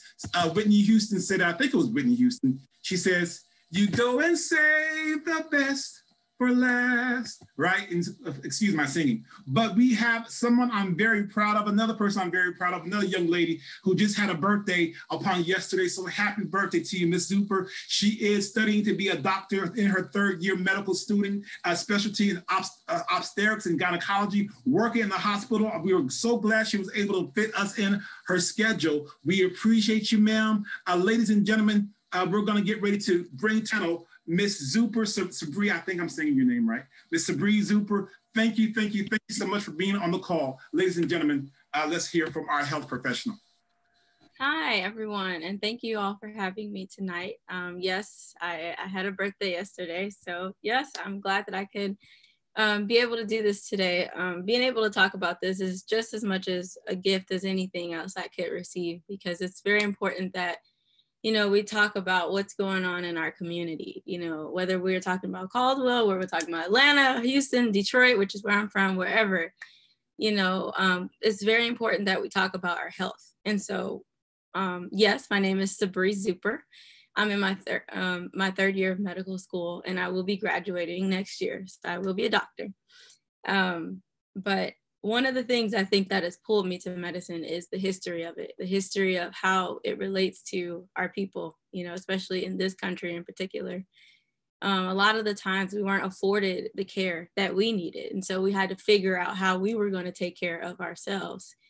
And so that unfortunately, the healthcare community within the United States unfortunately has stimulated a mistrust within the Black community, within communities of color. Oftentimes because communities of color were targeted, unfortunately, from different healthcare people, different healthcare communities, pharmaceutical companies, researchers, and and it's just perpetuated a mistrust. So I think that it's really important that we understand, where we are, why we are where we are, but where we can go, right? So people like me who are younger, who are coming into this, understanding the history and the heritage, but also trying to take on, the burden of pushing, for our communities to be healthier, for our communities to have the information, the access, so that we can thrive. That's what I'm here to do. So I think the first thing I really want to talk about is the importance of education within our community. I mean, that has been a hot topic all night. Education, education, education, education. It is truly the most important thing to be able to understand and interpret information and be able to make decisions based on that information. Unfortunately, a lot of our communities don't really have access to that information. And so they lack the ability to make a good or just decision for themselves and for their families. Some of the major things that the African-American community really struggles with is heart health, is diabetes, high blood pressure, just kidney issues, things like that. These are things that if you tackle them early on in your life, where you have knowledge about what to do, we wouldn't have so many people that have chronic kidney disease, or that have failing hearts, or congestive heart failure, or COPD, or things that can actually be taken care of early on if we had the access, if we had the information. But again, a lot of that stems from this disconnect between our hospital systems and our clinics and our doctors and our patients. And so one of the things that I've done with my life is to invest in holistic care. So when I graduate, I'll be a DO. And so a DO is a doctor of osteopathic medicine, which is, we're still physicians, we do surgeries, we're in the hospitals, but it's a little bit of a different philosophy from allopathic medicine, which MDs practice. So I wanted to practice osteopathic medicine because it teaches you that the body can actually heal itself, that all you have to do is partner with it, partner with your patient and work with them. Look at their mentality, look at their socioeconomic status, look at their ability to understand and interpret the information correctly so that they can have better healthcare outcomes. So these are things that I'm like very passionate about, especially education, because when you know better, you do better. When you know to eat better, when you know to exercise, when you know to go see the doctor when you feel like something is off, instead of just trying to continue and go on about your days and then your weeks and then your months and then your years. And then you look up and you're in the emergency department and they're telling you that you're at stage 4 kidney disease and you need kidneys, then, we can make better decisions. So the reason why I think education is important is just that, so that we can stop this generational thing of not being able to go to the doctor or trust the doctor, but actually be able to see ourselves working with them and partnering with them. Another thing that I think is really important that Shanice touched on, and she did it excellent presentation, was representation. A lot of the doctors that we see don't look like us. They don't understand our families. They may not understand the way we talk, the way we learn, one of the things that I love that she talked about was physics. There was a whole nother language of trying to understand what that was, and coming into it, it was a different language, it was a different way of communicating. It was academia, and a lot of us that come into that world and we have to learn it, right? Well, it's the same thing with medicine. Medicine is a whole nother community, a whole nother language. And so when you're trying to relate to your patient and you have no idea their background, their culture, their language, their understanding, their emotion, or how they express themselves, then there's a disconnect. So a doctor may have the intent to help the patient, but they have no idea how to relate to this patient because they haven't been trained in diversity, equity, and inclusion. They don't have that exposure.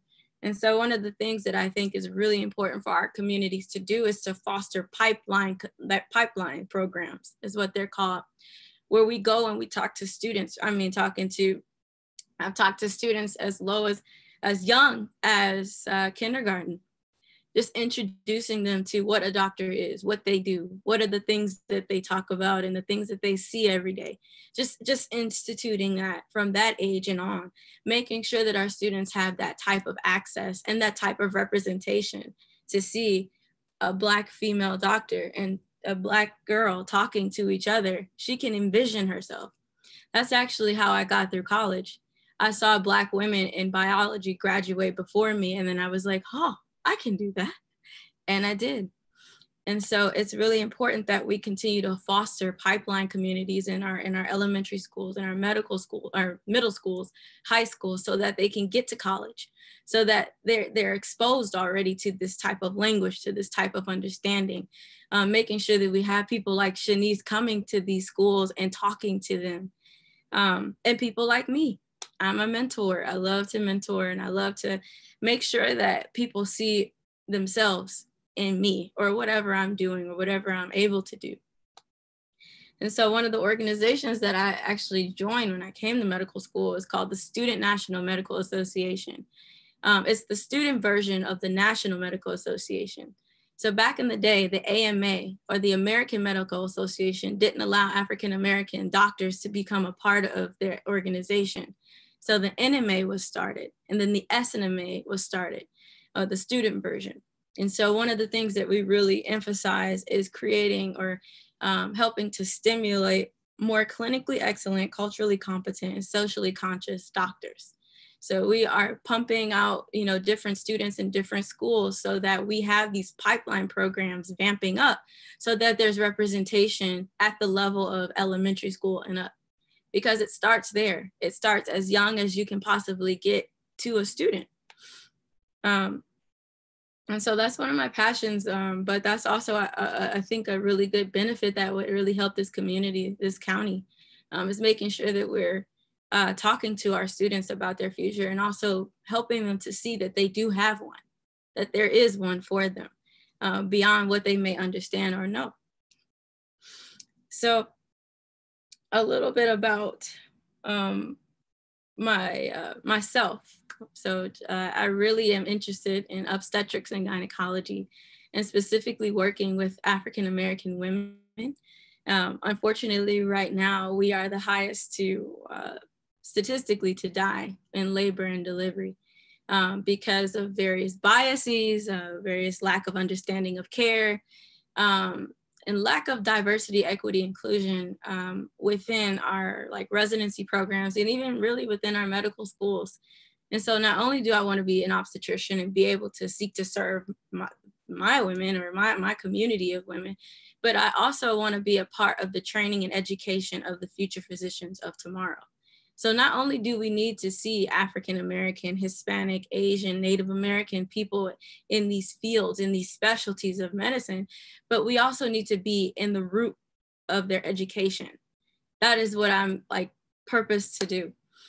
One of my mentors, or one of my idols, I should say, is Dr. Barbara Ross Lee.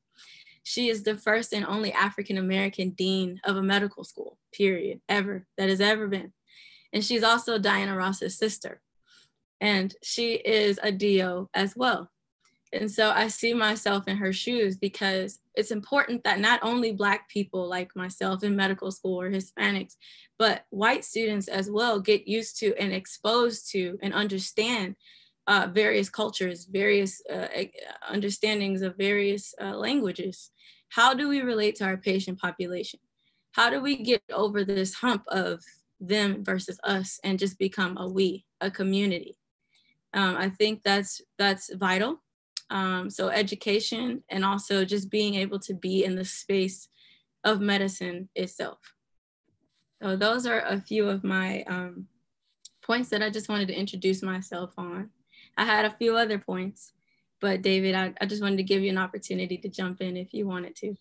Appreciate it. Thank you. You're doing a great job. I want to ask a question, and if you want to touch one more point, you can. One question that has come up just kind of right here. First of all, congratulations, you're doing amazing, and so proud of you. For you. I know you have roots in Caldwell County, just a little bit, because I know you, and so we have some relationships, so that's how you're here in Caldwell County. But my question is, with COVID-19, right. that's relevant, and you may touch on this in your next point. Let's see, the question was, in your field, an area of expertise, what are you learning and hearing about COVID-19 and about what's going on? So you can share a little bit about that, and then whatever else you want to share. Well, number one, I think one of the biggest things that's come to my attention is that it's disproportionately affecting our communities. Why is that?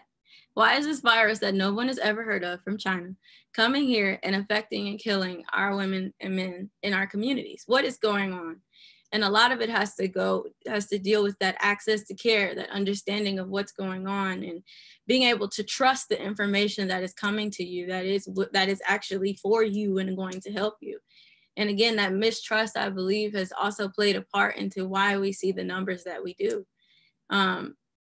Not just in our community, but I mean, just also generally within our nation, we still have people that walk around without masks on because they don't believe that this virus is real, even though it's killed millions of people all over the world. So I think right now, when I hear COVID-19, I hear that we need to be cautious, and I hear that we need to be careful, and that we need to protect our own. We need to wear masks. We need to stay indoors. We need to not travel as much. We need to make sure that we're paying attention to whatever signs or whatever our body is trying to communicate, because your body will let you know when something is off, right? So just staying in tune with yourself and making sure that you are protecting yourself. One of the things that I was just discussing with my mother was an article about cloth masks. A lot of people are buying masks that, they can put on. It's decorative, it's cute, but a lot of the times we're not washing these masks every day. So we're going out and we're reusing these masks every day. But one of the things we need to do is make sure that we are using masks that are clean. So just something as simple as that, starting. So I just have a box of blue masks, the hospital masks that we wear one every day. New one every day, new one every day, throw out the old ones, things like that, washing your hands, and trying to limit as much contact as we can with going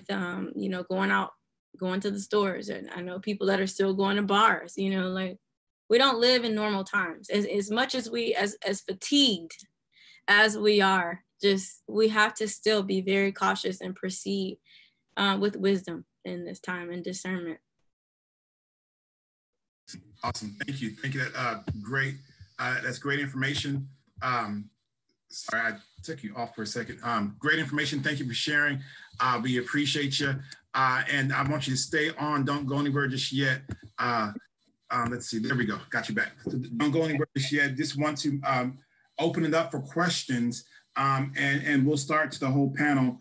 And then I do want to say this. Now we're at about 7:20. We're about almost 2 hours and 20 minutes in. And we've only scratched the surface on just a lot of these topics. And so thank you so much for staying with us. Most of you all have stayed on the line for a while. So we appreciate it. It's been but a discussion.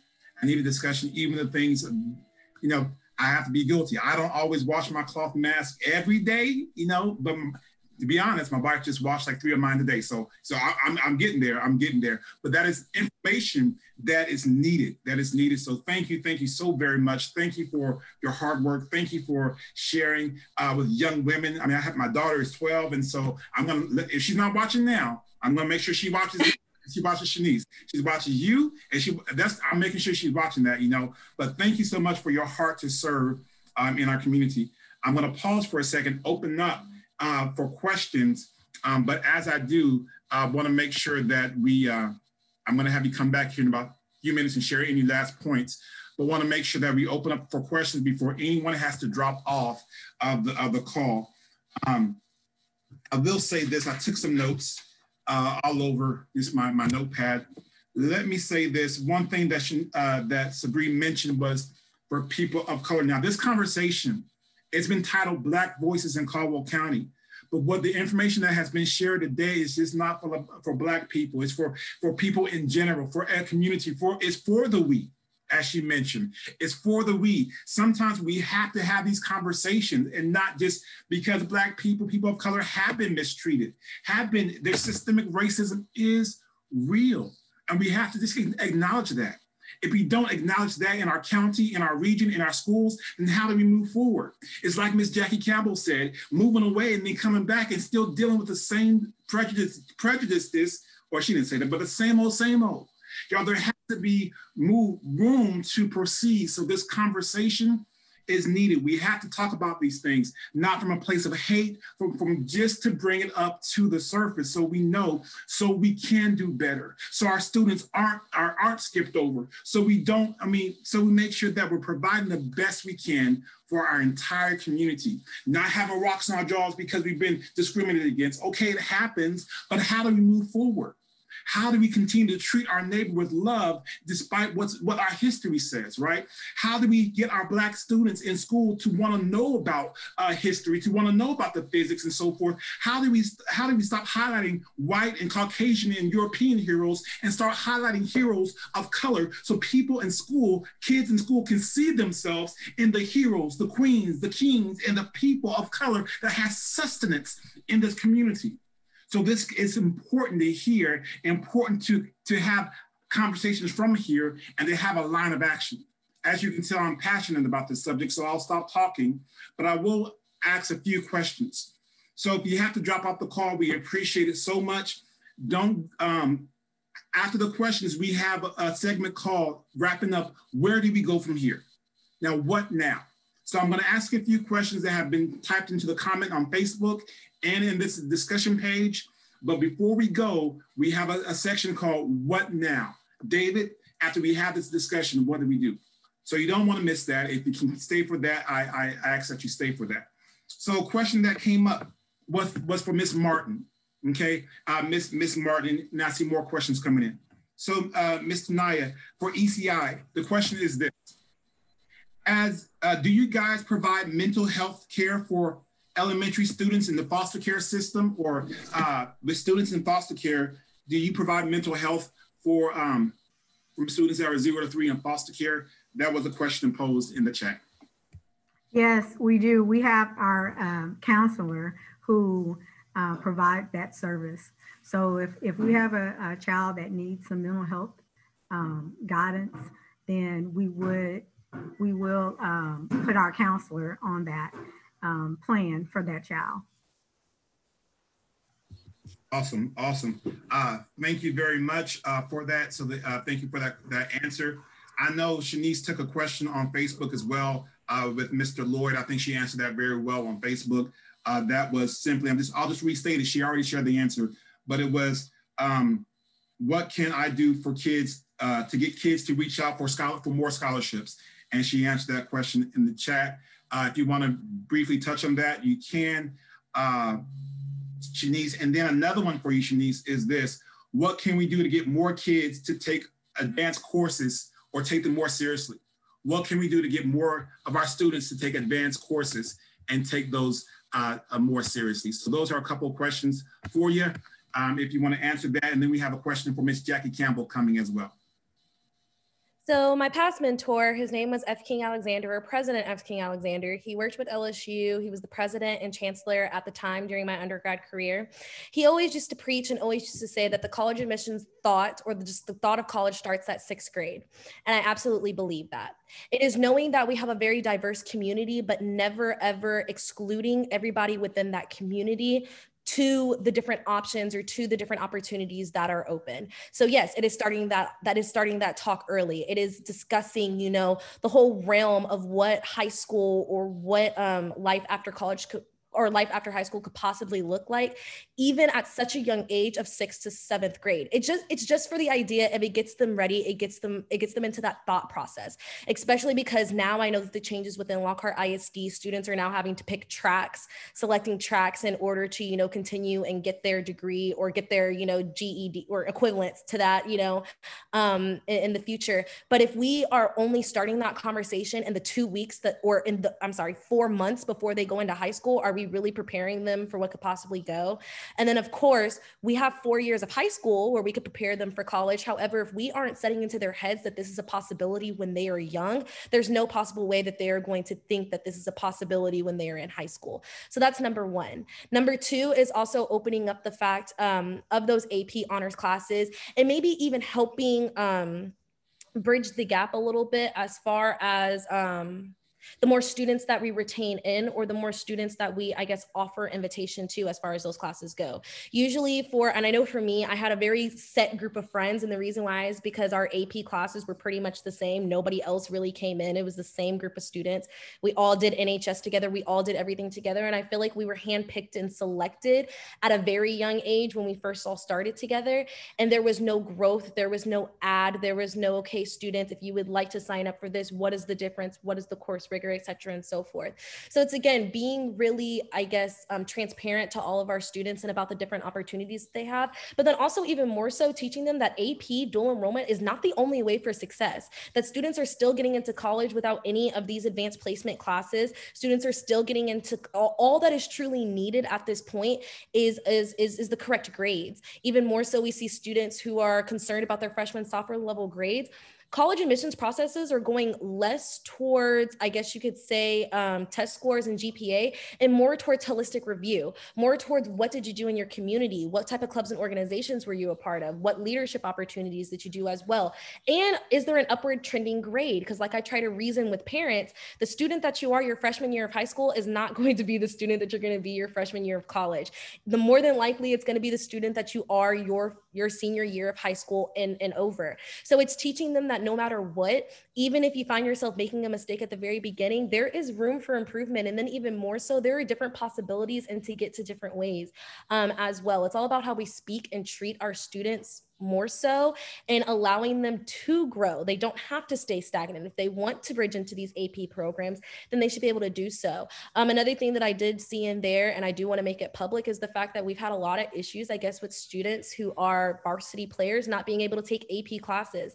And that's absolutely unacceptable. I understand that resources are low. However, what these other schools are doing is they're simply just putting more time and money. They are working after hours. I work after hours every single day for my students with my high school, and I'm talking to counselors from 4, 6, 7 p.m. at night about their students. So it's all about initial effort, you guys, and really putting out effort for your students. At the day, these different colleges and these different universities will come to you as long as we start to put the effort into our children. And then we in turn say, okay, let's start going to these colleges. Let's start visiting, not exclusively just these four-year universities. Let's go even look at these community colleges, see what these trade colleges offer. Let's see what the entire kind of scope is as a whole. So yes, so the biggest thing, and I'll kind of circle back to end it, is how we speak and how we approach our students at the very beginning. This does start at 6th grade. It's all about self-esteem. If we start telling our students that they will not get anywhere, then that is exactly where they're going to go. And that is currently, honestly, what we are seeing at this moment. It is time for teachers to really sit down in that role as an educator and really give these students the hope that they are looking for. And I understand that it can be tough because this generation is tough. Gen Z is one that I'm in the middle. I like to say that I'm not a part of Gen Z, but I can understand they're a tough group of students. So the way that we approach them needs to be a little bit different than the way that we are used to. It is now time to kind of look at the view as a whole and to know that our old teachings are no longer working anymore. That's great information. I love it. I love it.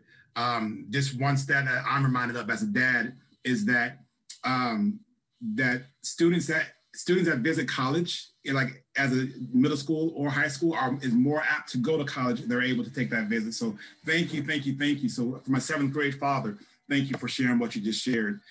We have one more question for Miss Jackie Campbell, and then another. We're going to throw it back to Sabree Zuper to share one more thing that's very important. And then I have also one question for the Williams, and that might wrap things up. I'm trying my best to be a good steward over your time, while at the same time not to diminish all the great momentum that has been going forth thus far. So we're going to go to Ms. Jackie Campbell for a question, back to the soon-to-be Dr. Zuper, and then we'll go back to the Williams for a word of advice from Mr. Homer and Ms. Shirley Williams. So question is for Councilperson Campbell. the question is posed for you. Why do you think, let me do this real quick. Why do you think minorities don't vote in our community? What is your comment based off what you've seen? Why do you think minorities are less likely to vote in our communities?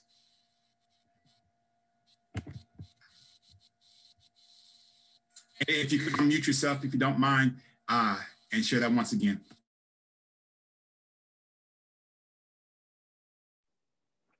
Okay. Ignorance and stupidity. First, oh gosh, I don't even want to say some of the things that I've heard. You know, if I vote, I'll have to go to jury duty. Okay. Education, everything goes back to education, you know, but you just have some that, and, you know, even with this past election, well, I don't like either one of them, and I'm not voting for either one of them. It's like, well, think about the least of the two. Which one, you know, vote, you know, and you know, even in explaining how and what it took for Black people to vote, you know, all we can do is educate. That's the big word, educate, because so many of our people are already registered to vote. I remember years ago when I was running for something, anyways, and somebody told me they were going to vote for me. Oh, I'm going to vote for you, because they weren't even registered. You know, this is why I'm saying ignorance, but that was a long time ago. Hopefully they've been educated by now. Yeah. But we just have to teach them. We just have to teach people, period. Yeah. Bottom line. Bottom line. That's good. I love it. I probably wouldn't have said it, but I'm going to say it now. Ignorance and stupidity. Thank you for that answer, and thank you for elaborating. Great answer. I want to send it back to Sabree for another important comment, and then after she makes this comment, it's a very important point that is very needed in our community. We have a question for the Williams family as well. So Ms. Sabree is coming back to us to share another topic. Yes, so my last and final thing that I really wanted to say, one of the things I discussed were some of the more prominent issues that we see within our community: heart health, kidney health, lung health, blood pressure. But one of the things that I really wanted to echo, and I can't remember who shared this earlier, but it is mental health. It is mental health. Mental health is a huge issue in our community. I mean, and if you've gone through this whole year and you haven't seen how important it is to make sure that you're centered, to make sure that you are you're connected to your community, that you are making sure that you are anchored, whatever you're anchored in, whether it's your faith, whether it's your hobbies, whether it's working out, whatever it is, like those things matter to the health of our community as well. I did not want to get off of this call without saying that it is imperative that we make sure that we are checking in with our brains just as much as we are with our hearts and our blood pressures and your brain is a part of your body too, right? So if something is off with that, that's also going to affect the rest of your health as well. I think it was Ms. Holland that said that, who spoke about that. So I just wanted to just echo that and to just encourage everyone as we're closing with this year to just be able to check in and be honest with yourself about where you are with taking care of yourself mentally, right? One of the things I love that they say when you're on the plane is before you, like if we're ever in an emergency situation, before you try to mask anybody else, mask yourself. Mask yourself. Make sure you have the oxygen that you need before you go and share whatever you can with the people around you. That includes your mind, your spiritual health, your community, like everything that you need that makes you who you are, that makes you sane, that makes you whole. Those things, they do impact your physical health, but they also impact the people around you. So I just wanted to put that out there and encourage everyone that it's okay to not be okay. And it's okay to speak up and share about those moments in your life as well. Thank you. I love that. Thank you, Sabree. It's okay to not be okay. Also, you said, what are you anchored in? Okay, because I was taking notes. And then check in with your brain, just like you check in with your heart. That's so very important. Thank you for sharing that. even as a man. You know, I tell our dads, I have to be self-aware of what we're going through, right? How am I feeling? I remember when my mom passed, who was a great woman here in Caldwell County. One day I was fixing some pies, and I don't feel like fixing pies. Why? Because I had to check in with me, because my pies remind me of my mom. So I had to take a mental health moment, cry for a second, and then continue, right? Check in with yourself. So I love it. Thank you for sharing. We have another question coming from to the Williams family. And then there's been a question for another question for Shanice. Again, I'm trying to make sure that I'm being respectful of your time. So I do understand if you have to drop off the call. We're going to be ending shortly. I do understand if you need to. Know that this is all being recorded. It's all streaming right now live on Facebook. And if you know Facebook, you can go back to the replay. We're also recording this for future endeavors. And by the way, this would not be the last conversation that we bring this to you in this format. So my question is coming to the Williams family. We appreciate your wisdom. We appreciate you. My question is, jotted it down for the Williams family. Let me bring you on the screen really quickly if I can. There we go. What advice do you have based off your experience, Williams family, based off your knowledge? What advice do you have for today's generation? Because you've seen some things, you've been through some things, you've seen even the elders in your family, your grandparents have shared some things with you from their wisdom back in the late 1800s and so forth. So what advice do you have for us in today's generation? If you can share that, I would greatly appreciate it. The advice I would have for the young ones that's coming along now would be keep yourself clean. Sometimes you hang with the wrong crowd, and you need to get you a job and go to work and make you some money, and don't spend all your money in one place, because tomorrow is going to come. A lot of people say, well, live for today and let every day take care of itself. But what if you live in tomorrow and you ain't got nothing? And with the friends that you got now, they ain't gonna give you nothing. The generation now looks at it, if I can use you, I use you, but when I use you up, I'm through with you. So keep yourself clean, get you a job, go to work. Don't stay at home and take off a day because you're sick and you're not. All those things will catch up with you. When people watches you, if you're a good worker for someone else, you might be able to get you a better job that way. Just climb the ladder. I always went to work on one job, trying to make another job available that paid more money, until I got to the point to where I had a pretty nice job plus insurance and all of the things that I needed to live a good life. Thank you, sir. That's very valuable information. Ms. Williams, did you have anything else to add, or did Mr. Williams share what you're saying? I do have something to say. Thank you. And thank all of you that have been on. Everything has been wonderful. Shanice, you know what I think. I love you, and I'm so proud of you. But what I want to say to all young people of this generation, stay focused, stay proudful, and get you an education. But getting that education, you need support from your parents. I say to parents, support your children. Don't be afraid to go to that school and talk about your children. Listen to your children. When they come home, I always told my children, you don't try to handle anything at that school. Don't take our job away from us. Bring it to us and let us go to the school and handle it, because you can't handle it. I always give that advice. I always say, and when I talk to young parents, I tell them, you go, take care of your children. Listen to them. I wish our daughter, Dr. Deidre Williams, could have been on today, because she would have a story to tell how hard it was for her, as I listened to Shanice about those classes.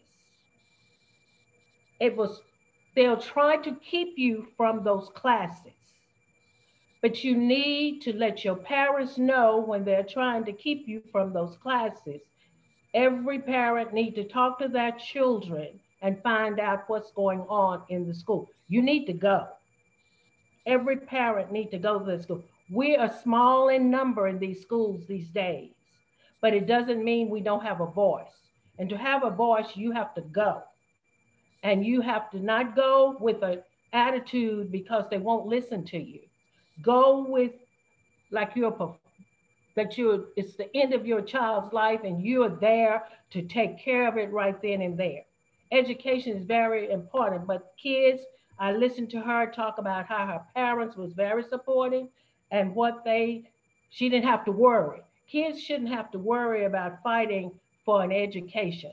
They should, I would love to see Lockhart have a strong parental involvement, a strong, where parents would come together, discuss what's going on, and be strong together and trying to take care of some things. There are things still going on, but you may not have parents that can have the strength to go or the wisdom or don't want to go. But sometimes we just need to be there for, I would say, be there for your children. Thank you, Shanice, for being an advocate for the kids, trying to get them in college and trying to make sure they have, but there are others here that's also doing that. And I appreciate them, but we ourselves need to be there for our children. Have love. I was a praying person for my kids. Yeah. I was a praying person for my kids when they went to bed at night, when they got up in the morning, and when they got ready to go outside at school or whatever. And that's what we have to do. And I'll shut up before I get. Well, thank you so much, Mr. and Mrs. Williams, for your knowledge, your wisdom, and insight. That is so very valuable. I'm glad that question was asked because that information needed to be heard. So thank you once again for sharing that wisdom for us. Now, I do want to say this. I have a question for you all as we get ready to bring things to a close. I want to thank you so much for being on. There's one more question we're going to ask, but my question to you as a listening audience is this. Two things that I just want to know personally. Since I have the microphone, I'll go ahead and talk. Okay. First question is this. If you don't mind, you can always message me personally if you don't want to share this in the chat. But what are some Black-owned businesses here in Caldwell County that exist? I'm just kind of making a list because I believe, one, this is my belief, I believe we should support shop local as much as possible in Lockhart, Caldwell County. I believe that to kind of keep our economic system going, to keep those small businesses in business. I believe that, to shop local as much as possible. I also believe that we should, as much as possible, support, as a Black person, support Black-owned businesses. As a minority, not just shop locally exclusively there, but be able to support our community. You know, same thing with minorities, the same thing, locally owned businesses. And then also, I want to support my people of color as well. That's just me personally.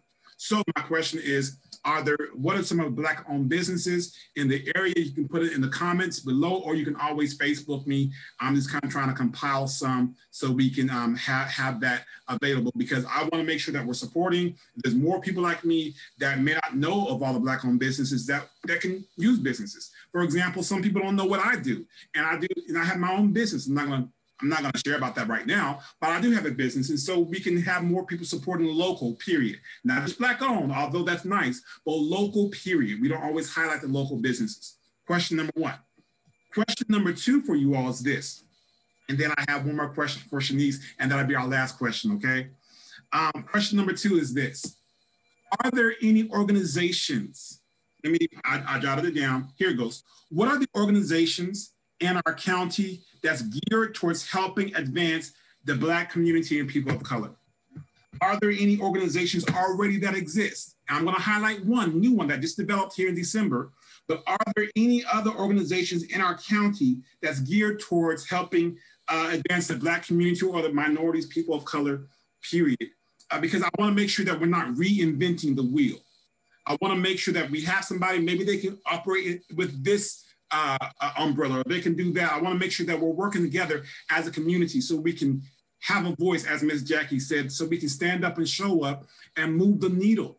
It's time to make sure that we're moving the needle, that we're coming together as a community, that it's not just singling somebody out, but it's the we, that we are saying we are here and we can make a difference. Okay, so if you have that, you can always message me later. My last question for Shanice, and I think you answered it, Shanice, but I want to make sure that you understand this. I see some comments coming in. Thank you for that, Ms. Larry. My last question for Shanice, I think you answered it, but here it is. It is regarding admissions, I think. Let me go back up and find it. All right, bear with me for a second. Here it goes, it's going, and there it is. So here's the question. So scholarships passed over our Black and brown students and the counselors ignored and gave help to white students. Is that a correct assumption? I believe when you were speaking, Ms. Shanice, you mentioned that. So the question once again is, so am I hearing you right? They said, so did the scholarships, were they passed over from Black and brown students by the counselors and or by the counselors, and they helped the white students instead during your tenure? Yes, actually. In fact, a lot of the scholarships and opportunities that I found out about, I found out after the fact. In fact, at Louisiana State University, there's a couple of really cool things that happen. Number one, we have a multicultural affairs program that actually does an overnight program that actually pays for Black scholars to start early during the summer. My guidance counselor did not help me with that. I wouldn't even say my guidance counselor, because my high school counselor was great. I'm going to say the college or career coach did not help me with that. And it absolutely hindered what I could have possibly, or what community I could have possibly, kind of went forward to and with during this time. It's all systematic. You think that gatekeeping education is not a thing. It's absolutely a thing. In fact, one of the most terrifying things that I've ever had to do in 2020 is I went to a school in Louisiana that has not been integrated. You heard me correctly. They lost all federal funding because they refused to integrate their school doors. So they, for their entire time of being open, graduated nothing but white students. And that was probably one of the most terrifying experiences for me as a young African-American woman going there by myself. So just so you guys know, these are things that still happen. These are things that are still happening. I know that there was also another question that I actually didn't answer that was just about like the counselors don't get it. How can we get them to get it? The biggest thing is number one, LSU does this really amazing thing to where we actually have counselor talks. Since you mentioned that, I actually went ahead and I texted one of my supervisors, his name is Phil. Great, asked if we cannot open up a few spots for our high school counselors so that maybe they can come and speak to admissions counselors like myself and a couple of my other colleagues just about the college admissions process and how they can better support African-American and student of color students. But the biggest thing is, like Ms. Williams said, is to be an advocate and to go there. The moment that your student steps onto a campus, the 1974 FERPA law starts to take into place, and you will no longer be able to be an advocate for your student. Your student will have to fight for themselves. But while you are now able to be a parent, now while your student is still a child within, the government's eyes, you need to utilize that into the best of your ability before that is stripped away from you. You need to go speak to those counselors. I'm equally trying to do the same to where maybe I can have like a whole counselor talk. Obviously, the one with LSU, but even a separate one to where they can come maybe even talk to me one-on-one just about the different discrepancies or the different things as African-American students we see. But the biggest thing is to be unapologetic about the things that you say, because at the end of the day, these educators are servants to your students, or that's how they should look at this. Their job should not be looked at as some type of privilege. It should be looked at as something that they want to do, that they take immense pride into doing. They are a servant to your student. So you need to take that quite literally. You need to go in there and you need to show and tell them all of the different things that you are expecting from them as guidance counselors, as individuals. At the end of the day, you guys, I don't ever want to bash Lockhart. The reason why I am putting this in such a light that I am and making it so public in the way that I am is because number one, I know from it about experience. I received probably maybe $3,000 from the Lockhart community, and that should tell you something. That was only for my freshman year, which is quite sad. So this is an experience that I've gone through by myself, and the only way that we could probably fix this issue is if we are unapologetic about the things that we say and how we say it. And at the end of the day, Lockhart is at the back end of the trail, and it's a sad realization that we need to go through. So transparency is everything, accessibility is everything, and I think that the first steps that we can make, Ms. Lloyd, and I'm going to go ahead and do this for you, is getting these counselors on that diversity call with Louisiana State Universities and with each of the admissions counselors, and maybe we can't help, kind of show them what we're looking for in applications, but even more so what we're looking at in students of color, because we want that diversity. I know every college campus does. So that's going to be the first step. Awesome. Thank you, Shanice, for sharing that. Thank you. That's so good. And it's important. I mean, like you said, not bashing Lockhart ISD, but at the same time, it's important that we talk about these barriers, talk about what's uncomfortable so we can impact change. I mean, for example, if you had sugar-coated things, we wouldn't be having the impact and making the calls and the things that you're doing for our community. That wouldn't have happened had you not spoke to things directly. So thank you for sharing these barriers and for everyone. So we're wrapping up. I want to say a big thank you. Before you go, I want to say what we're going to go do next. But before I do that, thank you to all of our panelists. Thank you so very much to Ms. Tanaya Martin from ECI, from Bluebonnet Trails. Thank you to Reverend Dr. Fritz Williams from First Baptist Church. Yes, sir. Thank you to Ms. Wanda Holland. By the way, she's a master trainer. You can reach out to her for training opportunity needs. And also the same thing with Ms. Martin from ECI. Make sure you reach out to her. Thank you to Mr. Sterling Riles, who said he was going to be a part. He had some things. He's on the road truck driving, so I thank you for his willingness. Thank you to Ms. Jackie Campbell for just keeping it real. Sometimes you just got to keep it real. Thank you, Ms. Jackie Campbell, for your service in the community. Thank you to Mr. and Mrs. Homer Williams. You guys are amazing. So much wealth, so much wisdom. Thank you for the fruit, even in your children. They do well.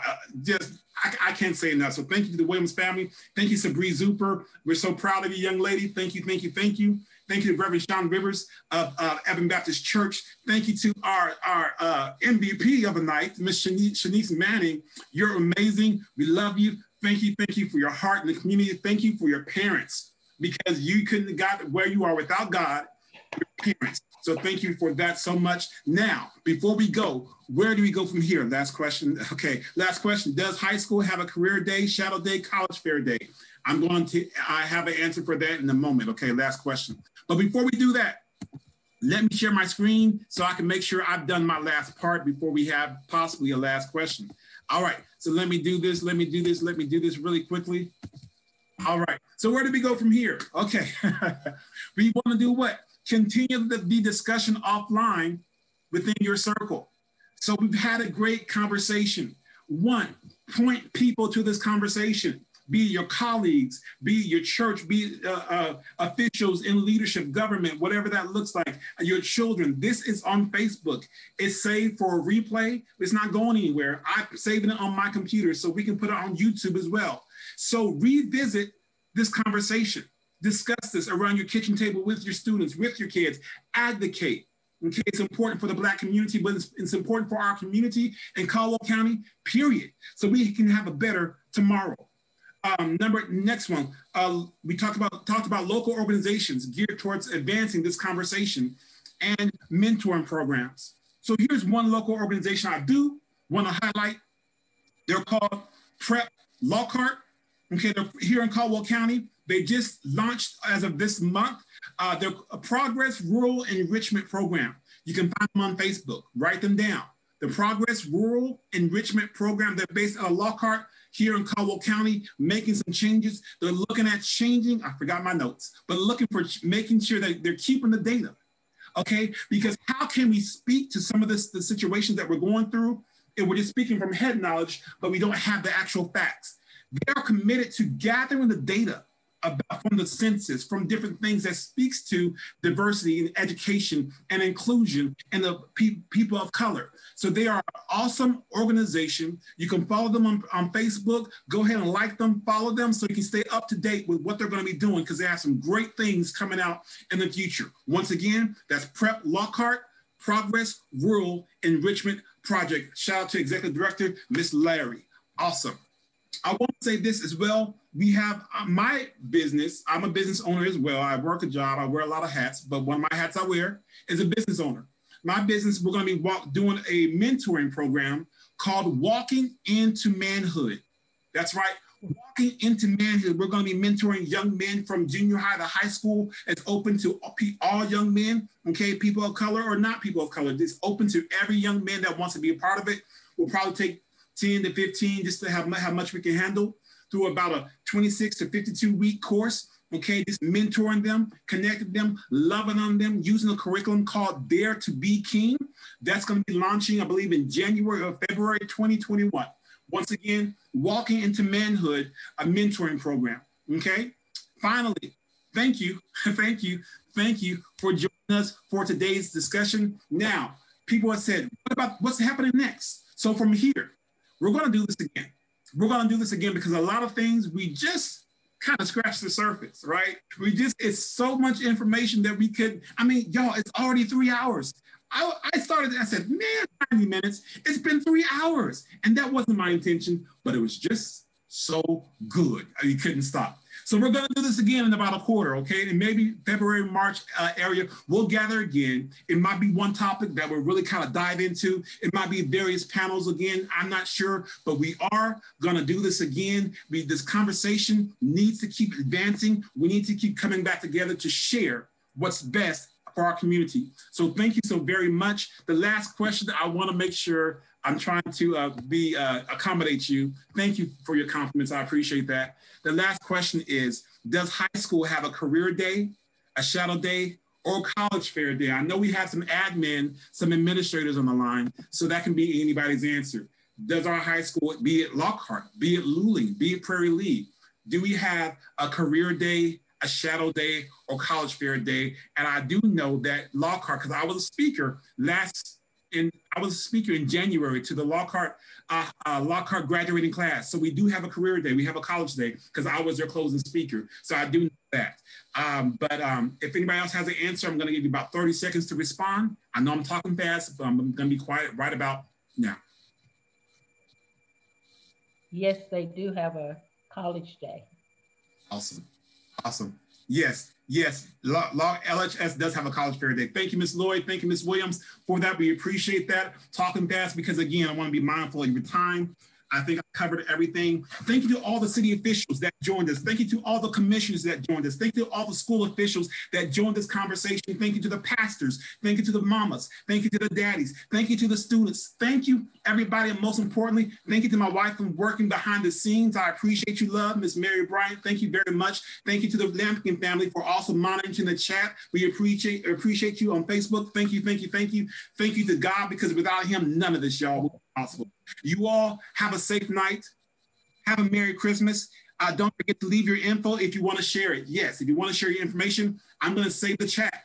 So don't forget to leave your information if you want to share it. People can reach out to you. Shanice Manning has just left her email. She is an awesome resource in our community. So glad that she is with us. Thank you. Have a happy holiday. Be safe. Wash your hands, social distance. Wash your mask, okay? That's something I have to do better with. Wash your cloth mask, okay? Have a safe day. Thank you. I'm going to stop talking. I'm going to be on for a little bit longer, for about another 5 minutes, to save all the chat, to do the last minute touching of bases. But you all, we appreciate you all. God loves you. We're praying for you. And this conversation is not done. This is only the beginning. Have a great night. Appreciate you. Bye-bye.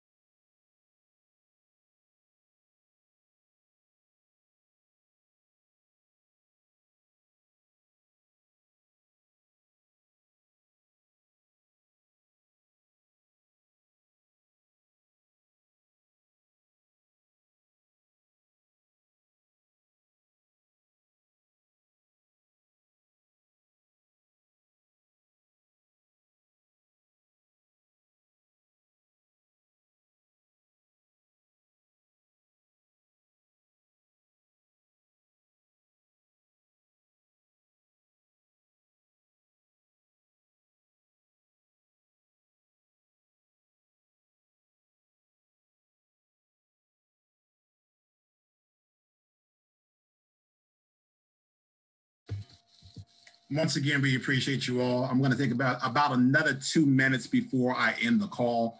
I just want to make sure you got all the final notes. If you need a little bit longer time, I'll definitely extend it to you. But just wanted to give you a verbal warning that we're going to be ending the call. I have saved all the chat. This will be available for replay. But if you're still jotting down information, by all means, let me know so you can have all the time you need.